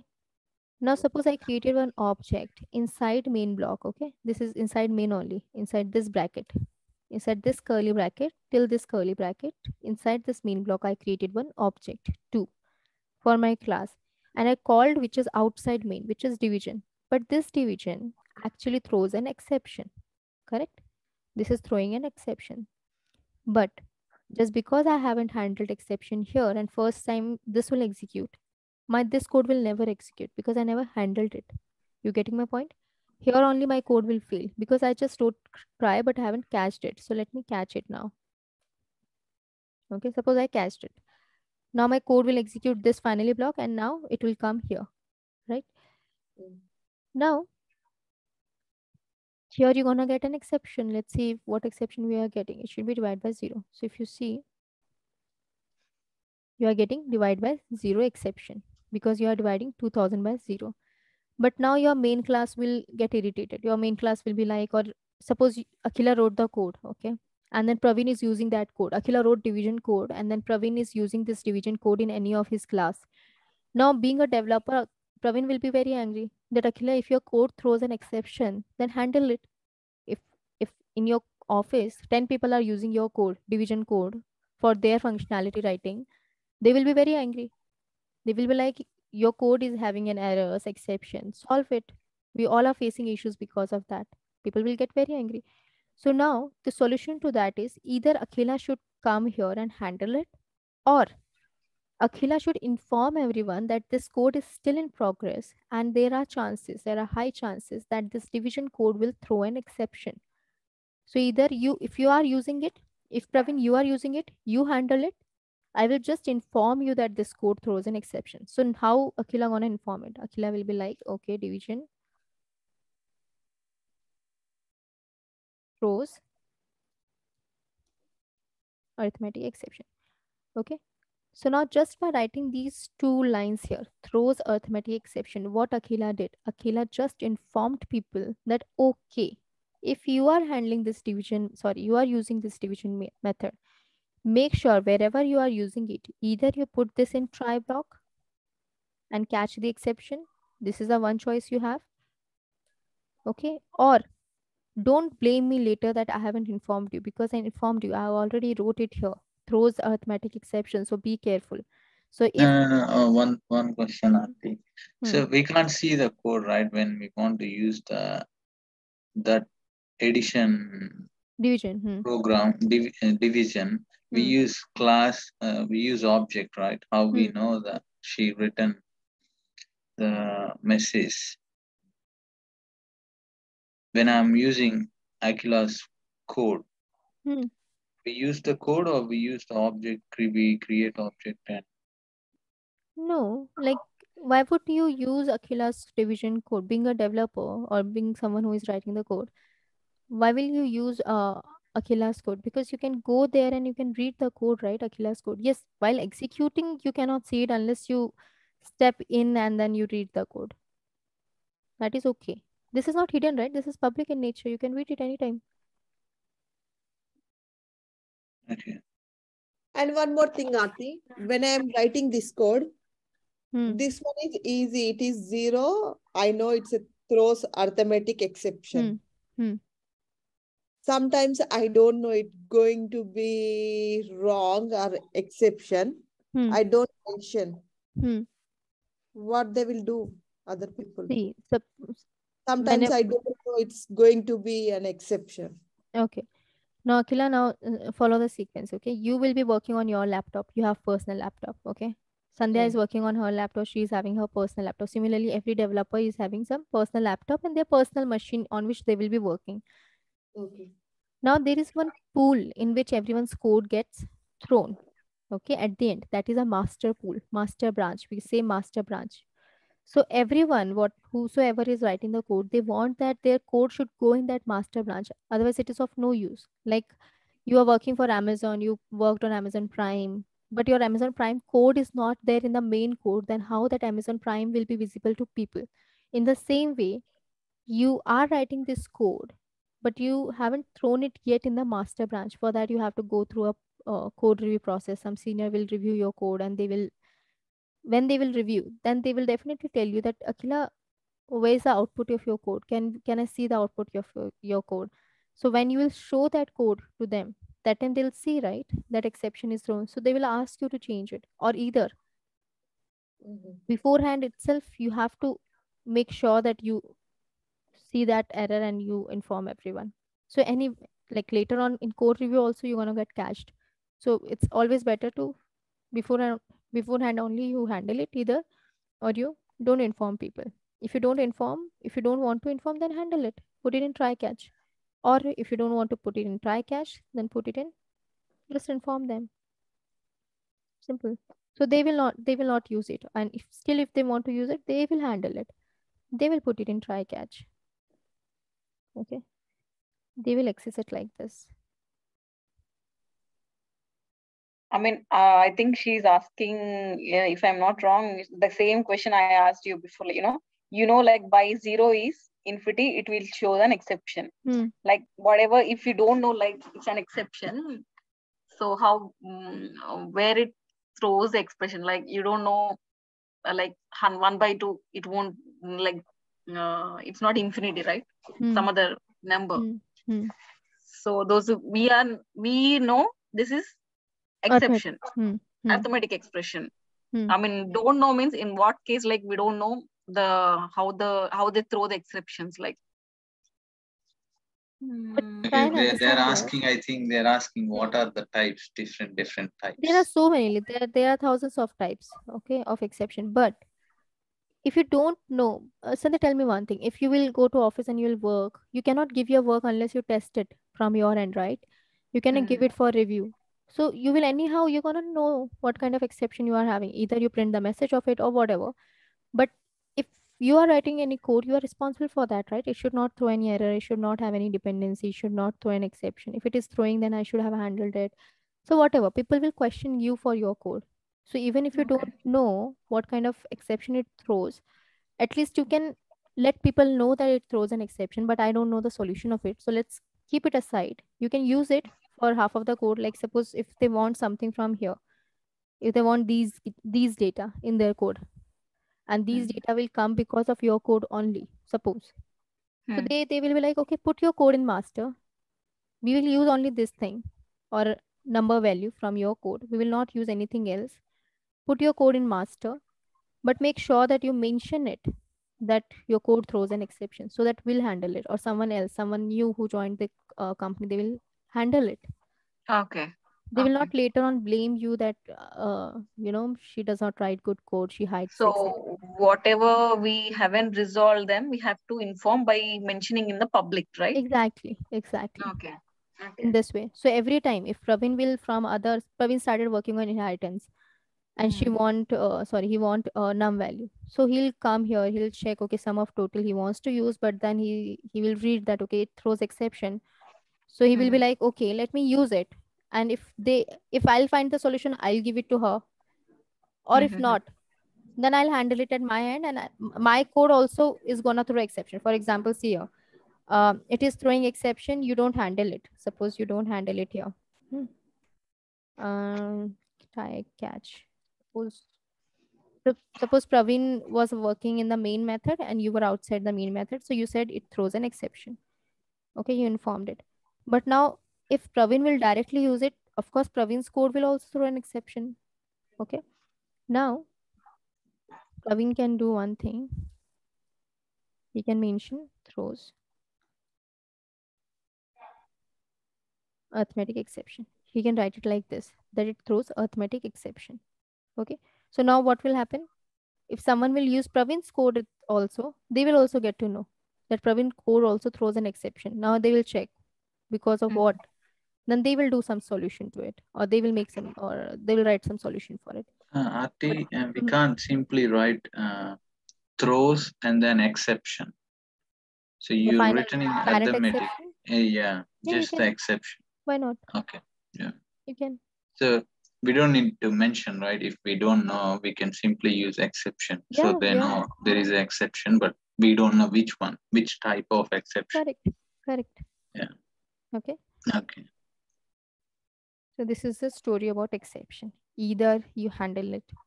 If you can't handle it, then put it in finally, like whatever you want to execute at the end, or you handle it separately, different exception, different process to handle it.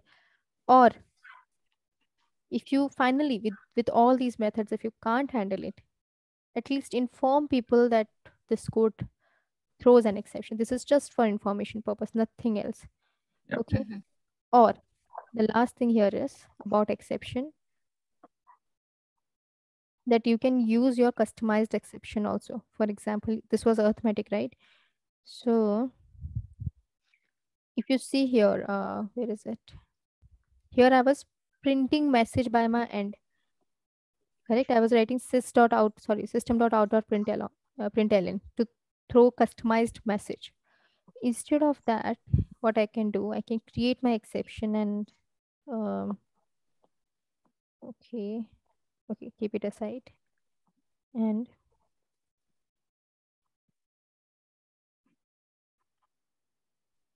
mm,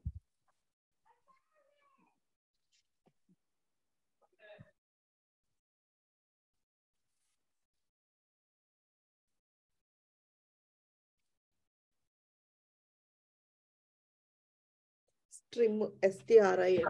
That might be. yeah,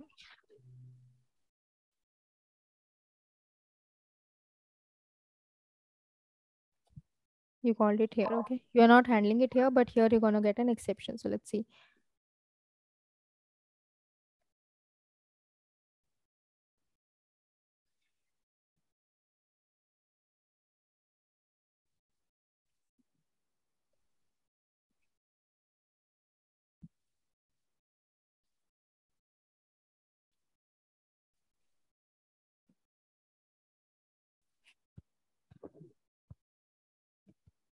What?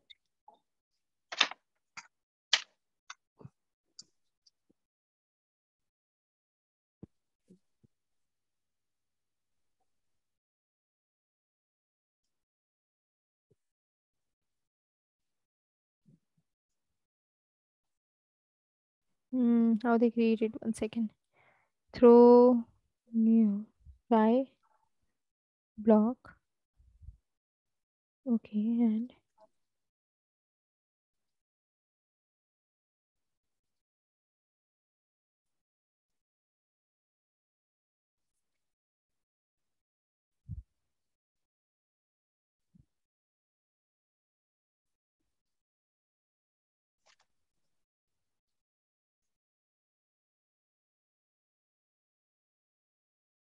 let me check. I forgot the syntax of it. 1 second, guys. Okay.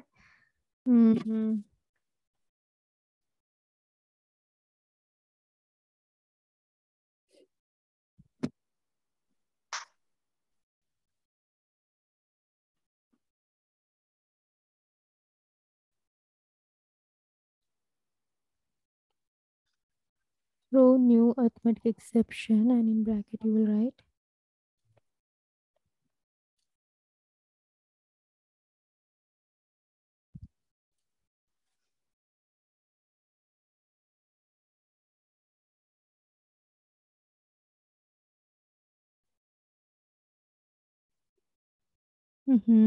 what is the syntax of it? 1 second.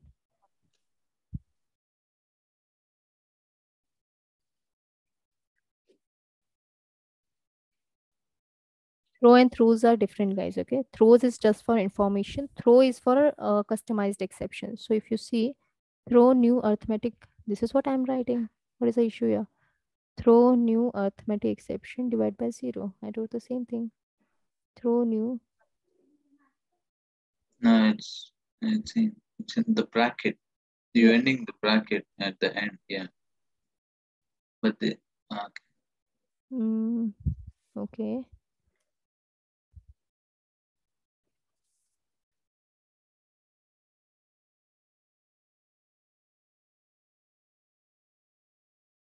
Not in this way. It does not get handled in this way. 1 second. Let me see the code.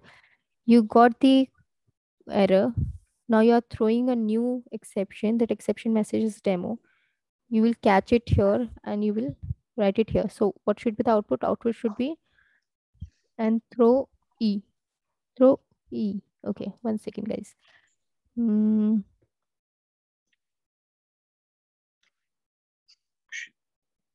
Demo. Null pointer exception. Null pointer exception will come here. E and then throw E. Re-throwing the exception. Why would you do that? 1 second. Throw demo E. Okay. See, if you are getting exception here for null, you are throwing arithmetic exception. Sorry, not arithmetic, null pointer. Null pointer exception it will throw. And this null pointer exception you will catch here. And you will say if null pointer exception come, then return the message. Now,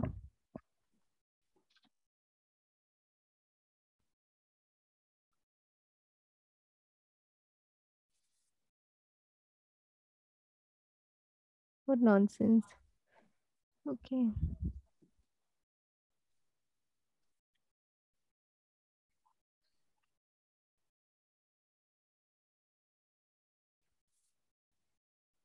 It should actually print this message on the screen. Why it is not printing? Divide by 0, divide by 0, divide by 0 here.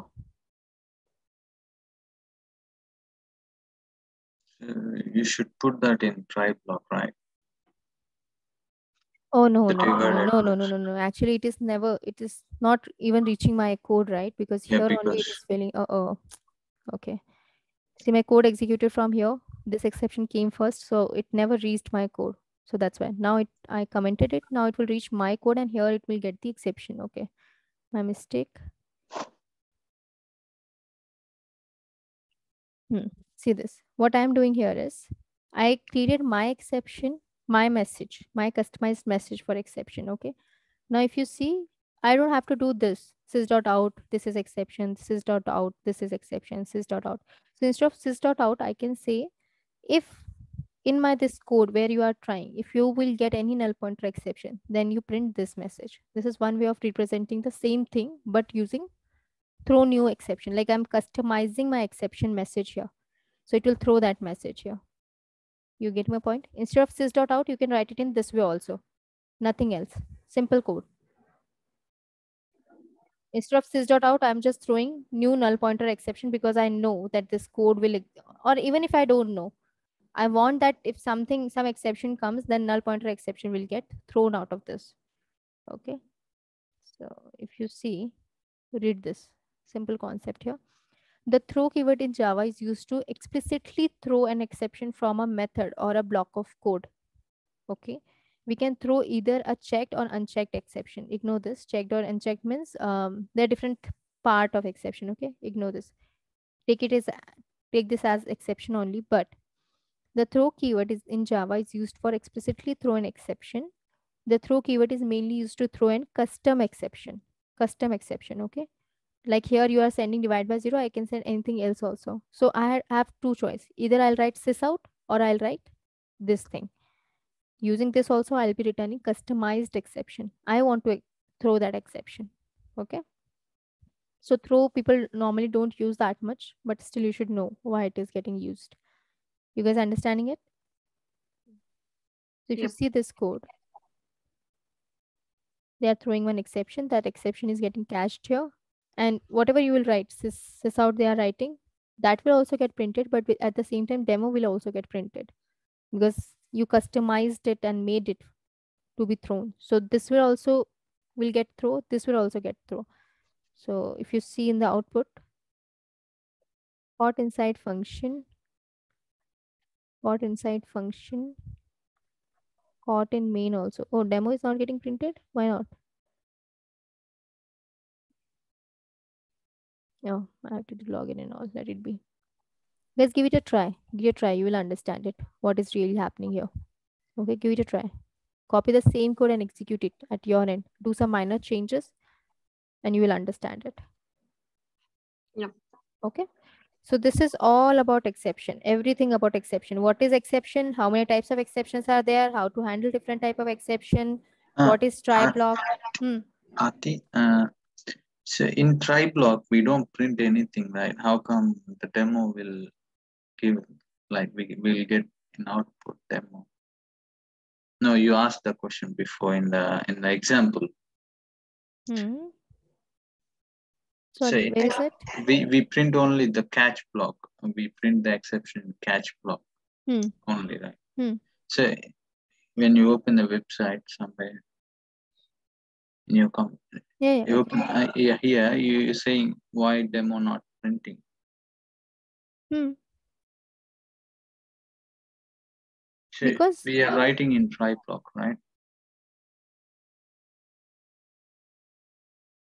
That should the result, right? It should print demo.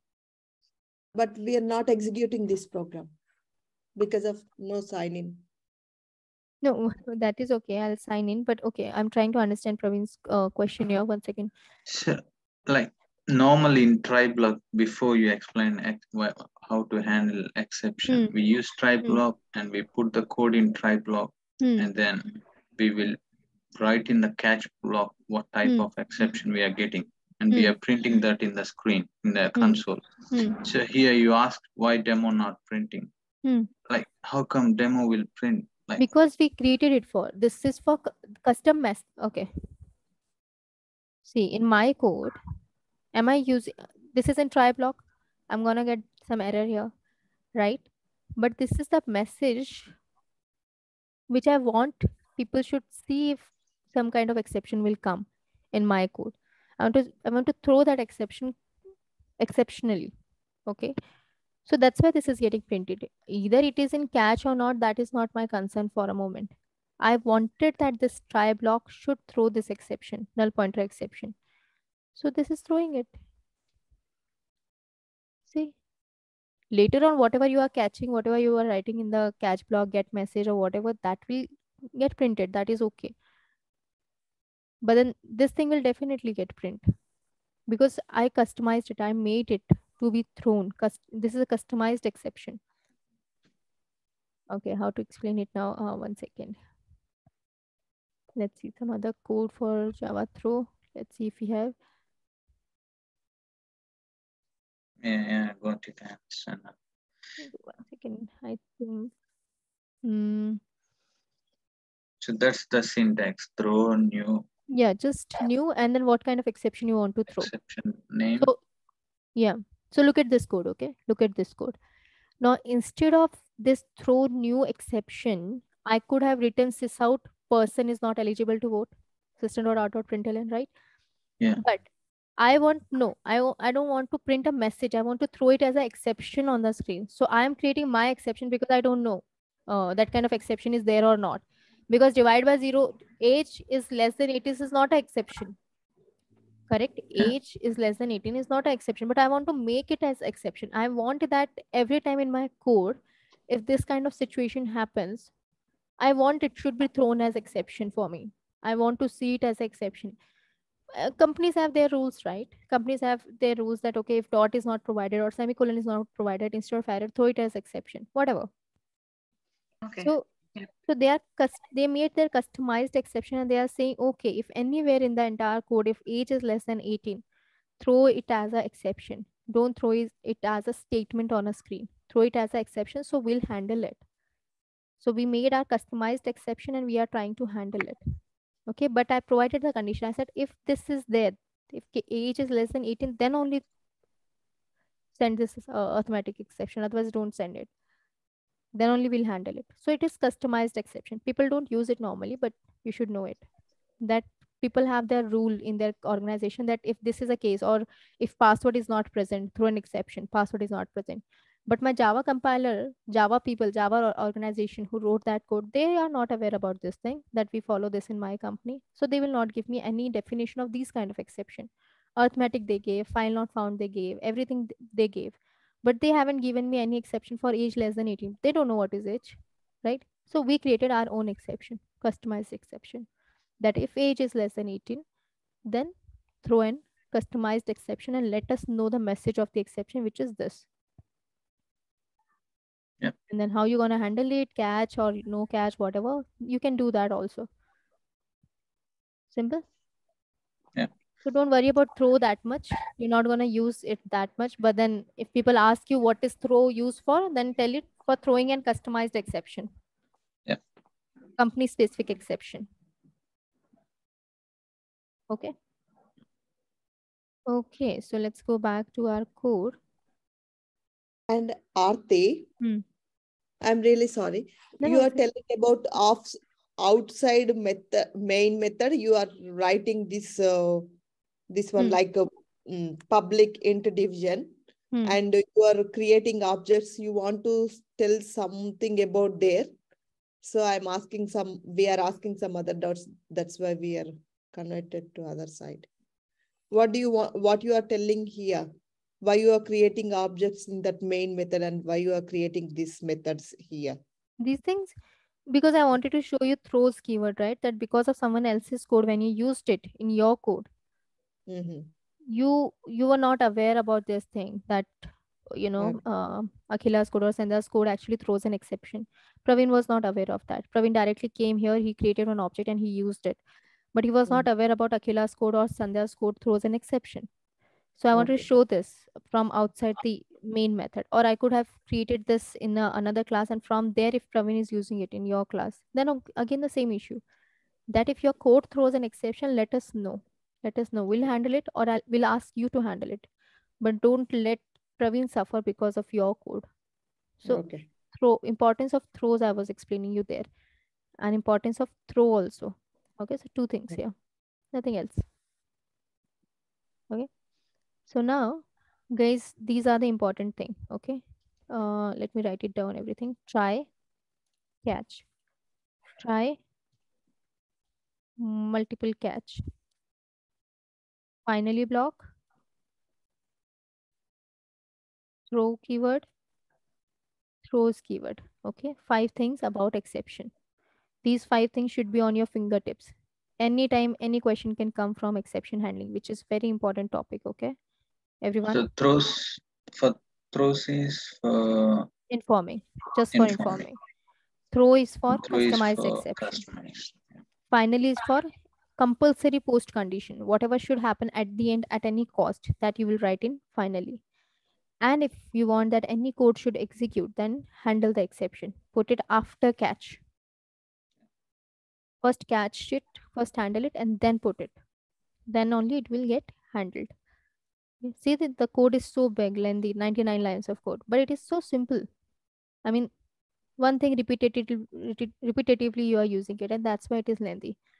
But code is simple, guys. If you'll debug it, you will understand, okay, the code came here, then here. Now here you got exception, line number 30. So exception will get thrown in the console. Then you will see. So debug your code. You will understand it. Okay? Yep. And don't worry about the remaining exceptions. There are so many exceptions, but most of the time, 90% of the time, you're going to get these exceptions only. Yeah.